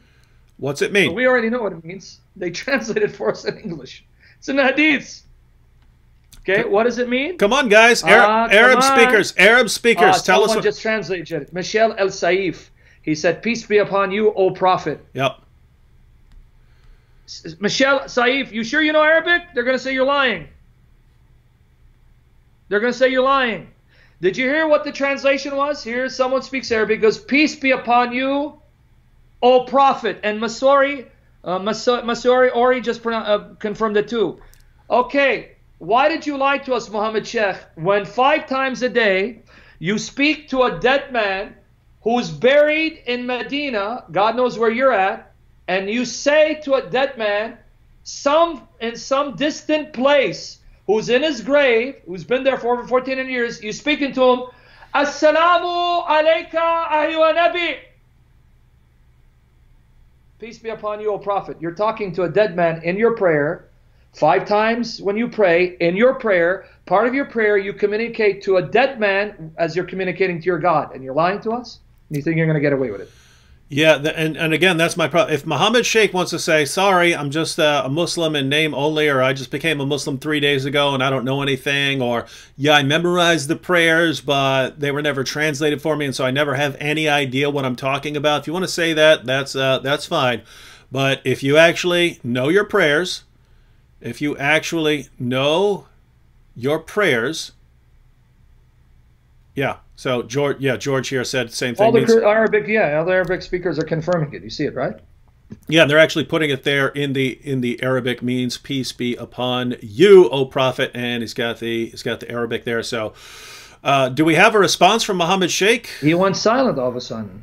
Supposed to normally Muhammad Sheikh. What happened? Shake and bake, baby. Again, shake and bake. I mean, you would expect him to say. Did he say anything? Wait, whoa. Hang on. This is hilarious. Look. Islam is the truth, responded. And Islam is the truth said, peace be upon you, O Prophet. I am Arabic speaker. Sam, stop lying. You don't know Arabic. So it's peace be upon you, O Prophet, and I'm a liar. Isn't that exactly what you said? Yeah, I just said that. Yeah. But I'm lying again. So you're lying for saying the exact same thing. Unless he says you're lying about saying peace be upon you. What are you saying Islam is the truth? Are you saying that peace be upon you, O Prophet, is not the correct translation? Because if so, then we have to regard you as a liar, just like Muhammad Sheikh. Because again, if Muhammad Sheikh just became a Muslim yesterday, he can tell us that he just became a Muslim yesterday and he doesn't know what he's saying. If he's been a Muslim for a while and he's been reciting this daily over and over again, and he's been saying over and over again, peace be upon you, O Prophet, and then he comes over here and says, no, you guys are lying. We only ask Allah, and we say, oh Allah. By the way, guys, notice the difference here, because this is actually important, right?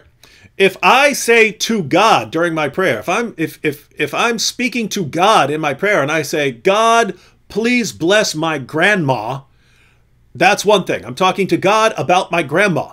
If I say, oh, grandma, I really hope things are going well for you, there I'm talking to my grandma. Now, I'm not talking to God about my grandma. I'm talking directly to my grandma. When Muslims speak directly to Muhammad, peace be upon you, they're not saying, oh, God, please send peace on Muhammad. Please bless Muhammad. Or, as they should say, oh, Allah, please pray for Muhammad, as Muhammad Hijab would say. Allah, please pray for the Prophet. They're speaking directly to Muhammad. Peace be upon you. They say this during their prayers, ladies and gentlemen. So what is our friend Islam the Truth saying? Is he calling Sam a liar? And by the way, all the Arabic speakers here, is he calling them all liars? If so, that is absolutely despicable. By the way, David, the full expression in the prayer, and I even brought up the hadith. I just gave the part that's relevant, but it goes here. This is Muhammad teaching them. Assalamu alayka ayyuha nabi wa rahmatullahi wa barakatuhu. So literally, it's peace be upon you, O Prophet, and the mercy of God, Allah, right, and His blessing. That's what they're saying. But the relevant part is when it says peace be upon you. It doesn't say Allah, peace be upon. Guys, it's your prayers, dude. Why are you lying? Why are you lying to us? I don't get it. Now, guys here, you non-Muslims who are watching, and you honest Muslims who are watching. You honest Muslims who are watching. Just think about this. This whole time we've been talking about what a bunch of liars your apologists are. People like Dida. They have to know what they're reading. They lie about it, right? We talk about what a bunch of liars the early Muslim community was. I mean, they're literally burning up manuscripts and stuff like that to try and cover up the evidence. Muslims all accuse all their early historians of being liars, and you can point to any early Muslim historian, and other people are calling him liars. We know they were lying about lots of stuff, like making up miracle stories and so on. So we know that we're dealing with tons and tons of liars. And here we are today, and we ask something. We ask something simple. Why do you talk directly to Muhammad in your prayers? No, we don't do that. Yeah, we do. Yeah, you do. we know you do it. We know you do it. We can actually quote. No, you're just don't try to teach us about our religion. You're lying. No, we're not. You are. Why would you? You can't even be honest. You don't even have the slight bit of integrity to be honest about what you say in your prayers. Are you kidding me? All right. So. All right. Now, Muhammad Sheikh is back. He said he was timed out. So, Muhammad Sheikh, do you agree we're telling the truth? Because he said I was timed out. I guess someone timed it out by accident. Okay. Do you now agree we're telling the truth? We even took extra time just for you because we want you to get saved. Yeah, we're out of here. Darkness of Islam and fall in love with Jesus Christ. Even though you get me upset by lying and then accusing me of lying, but still we want to get to see you saved by the power of the Holy Spirit. So, was I speaking the truth? Was David speaking the truth, Muhammad Sheikh? We already went longer than usual, but were we telling the truth? Yeah, who was lying, us or you? It's one or the other. It's you or us. He said, my bad. I guess he means he admits we're telling the truth. Okay, he said, my bad. Guys, I think that's an admission on his part. Yes, we're telling the truth.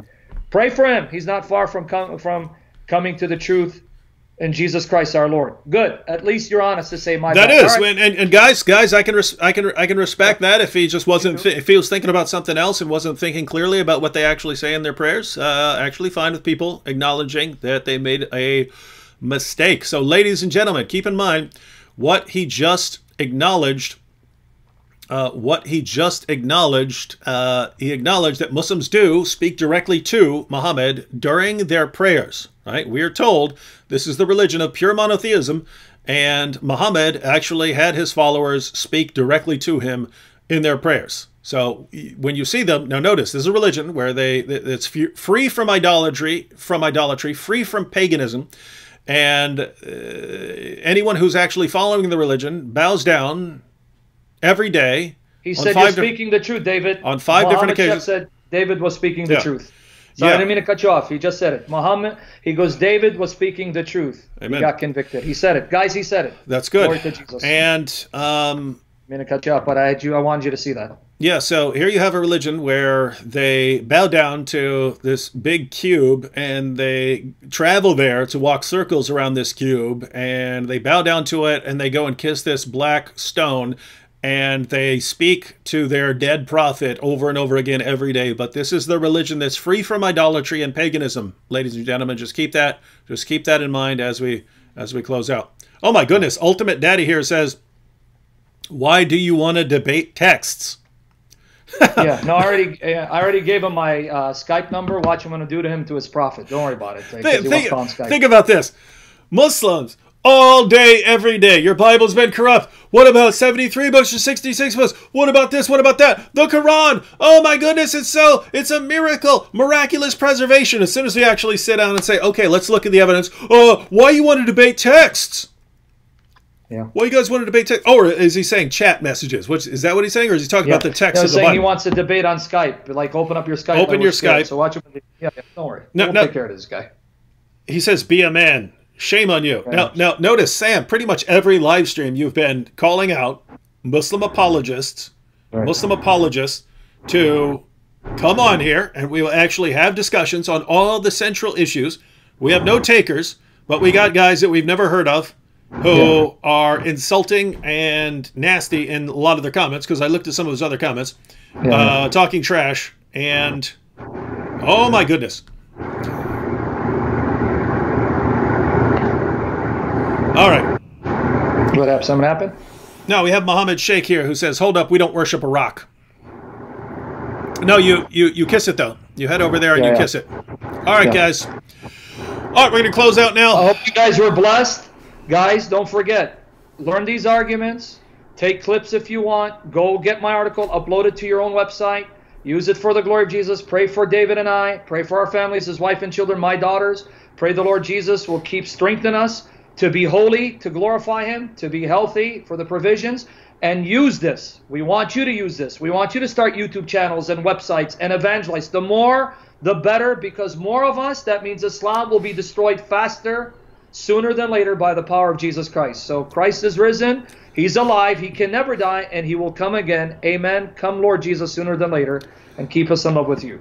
Hey, Muhammad Sheikh. Just a quick question as we sign out. Yes, I know we're going to pray for Nabil's family. Quit nagging me about it. We're not morons. I said we're gonna close out with that. Yes.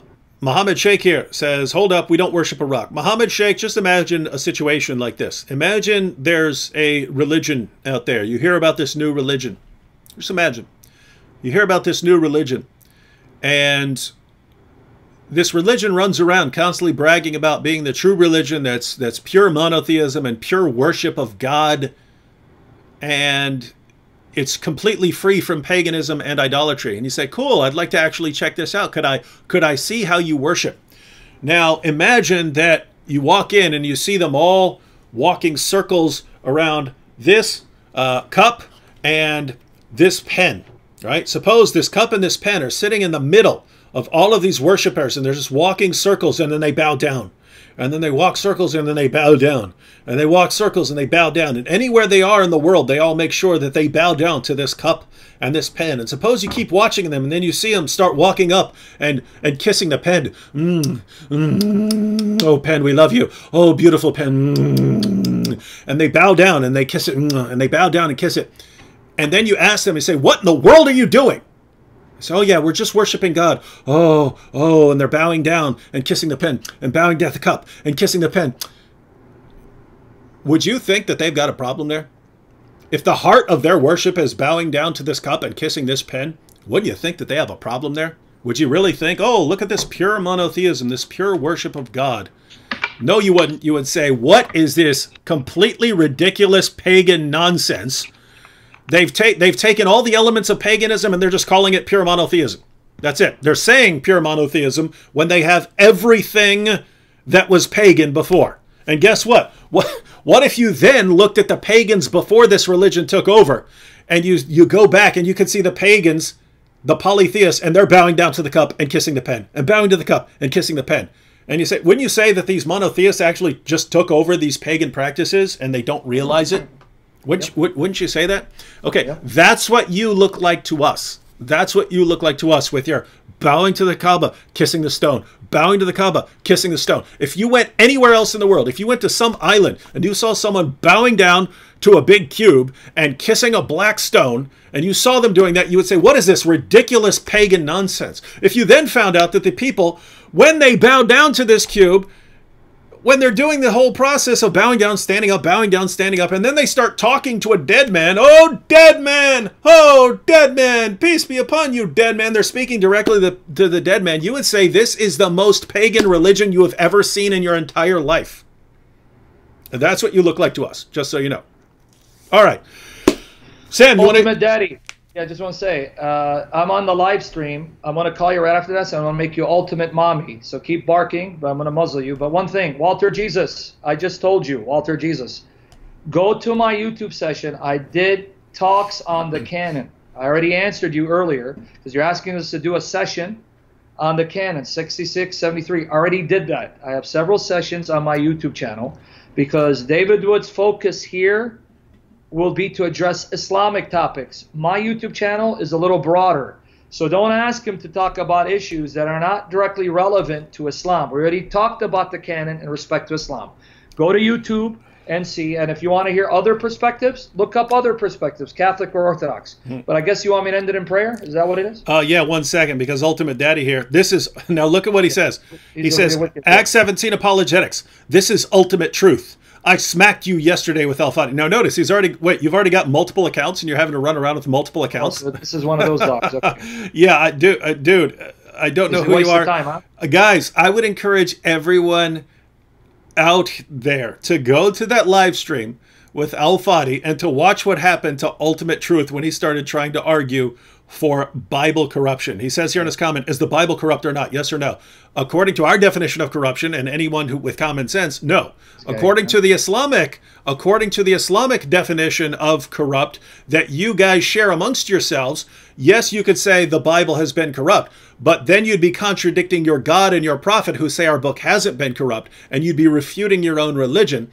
And given the definition that you Muslims use to say that our book has been corrupt, you could say that our book's been corrupt by that definition, which we reject, but you'd also have to say that your book is corrupt according to that definition. So no matter how you look at it, the only way you can maintain your attacks on our Bible is by rejecting what that's all he's going to do? By rejecting, So the only way you could maintain your position about our book is to reject what your God says, to reject what your prophets say, to declare the Quran a false book with a false God and a false prophet, and you reject Islam completely, and then say, here's my definition of what I mean by corruption. And by that standard that you use to say that the Bible's been corrupt, again, a standard we reject. But when you say that our book has been corrupt by this definition, you add even further condemnation to the Quran.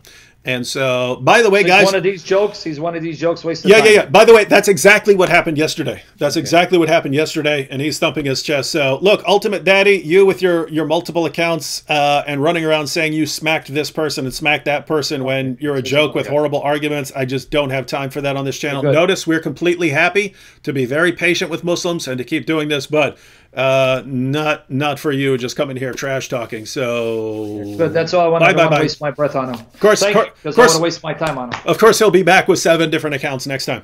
All right, go ahead and pray for Nabil's family. And, all right, we need it. Yes. Father, we first want to say that we love you, we praise you, we worship you, we thank you. Even though we fail in worshiping you perfectly, our desire is to love you and honor you, to love and honor Jesus Christ, your Son, and to love and honor your Holy Spirit. So, Father, we ask that you set us apart, save us from our flesh, crucify our flesh, and fill us with life from the Spirit, fruit from the Spirit, to delight your heart, the heart of Jesus, the heart of your Spirit, and to bring you glory and honor and praise, and never to shame you, Father, because we love you. We love you, Lord Jesus. Holy Spirit, we love you. And, Father, we also pray now. We pray for Michelle, your servant's widow. We know where Nabil is. We have no doubt, because we know the Bible is true. We know Jesus Christ is risen. He's alive, and he is faithful, and he cannot lie. And Jesus said he is the way, the truth, and life. And Nabil died confessing, believing, and trusting in Jesus as his Lord and Savior. So though physically his body returned to the dust, Father, we believe. By the eyes of faith, we know your servant, your son, is alive. He's alive in the presence of the Lord Jesus. He's alive with all the hosts of angels. He's alive with all the saints. He is worshiping at the feet of Jesus. He's worshiping with Paul, with Peter, with John, and he's worshiping even with the Blessed Mother of our Lord Jesus. We know that. We believe that because Christ is risen. And we know the one who said, because I live, you will live also. So thank you for that assurance that death is not the end of us, because Christ is risen and he has overcome the grave. And so we pray for Michelle. We pray for Aya, his beautiful daughter, Father. And I also pray for those who are with us, David and his amazing wife. And I don't say it in front of him. I say it because it's true. You have blessed him with such a godly woman, Father. Bless her and honor her and fill her with your joy and your love, your peace. Bless his 5 soldiers. You've given him 5 boys, lions for the glory of Jesus. Be with them, protect them, and give them the health they need, and intervene miraculously in the case of his 2 sons, Father. And Father, bless everyone here, all their families, their children, their spouses, their siblings, their parents, whatever needs they have, meet them, Father. Show them how real you are. Show them that you are a good God, a God whose goodness is beyond description. And in my case, Father, please bless my daughters. Bless their mother to fall in love with Jesus. And Father, help us to be holy and pure and in love with you. And Father, I also ask that you bless Michelle as she embarks on this journey. She's met a godly man that she believes it's from you. Father, please bless them. Confirm that you brought them together And through this marriage, may they glorify you and honor you and praise you. Because the focus of our life, the focus of our children, the focus of our marriages should be glorifying Jesus. So bless them, Father. Bless Aya, Father. And use this man. He can never replace Nabil, but use this man to be Jesus to her, so that Aya will grow up to know the legacy of her father, lacking nothing, but being filled with the love of God, using this man and Michelle to show her the love of Jesus. And I pray that for my own children and David's family and the children of everyone here listening. And Father, please, please we ask you, you began a work in us. Finish it. Complete it to the day of Jesus Christ. Do not allow us, do not let me shame you, disappoint you, or blaspheme the name of Jesus. Make us more like Christ, more in love with Jesus, more fearless, more bold, more holy, more compassionate, more loving, more merciful, until Jesus comes or it's our time to go home. And I pray that Christ will come sooner than later, or that my homegoing will be sooner than later, because Abba, we ache to see Jesus. He is our life. He is our love. He is our all in all, and life means nothing without Jesus. So we thank you, Father. We thank you, Lord Jesus. We thank you, Holy Spirit. We need you and we love you. Keep us in love with Jesus. In Jesus' name we pray. Amen. Amen. All right. We'll catch you all next time. Not sure what's going on tomorrow. I should have a video coming out, but I think Sam and I are planning on doing an early live stream again on Saturday for European viewers who, this is the middle of the night for them, so they normally can't watch our live stream. So last week we did a early one, like 4 o'clock our time, because that's actually nighttime for them. So I think we'll be doing that again Saturday, but we'll see what happens. All right. Catch y'all later. All right. God bless.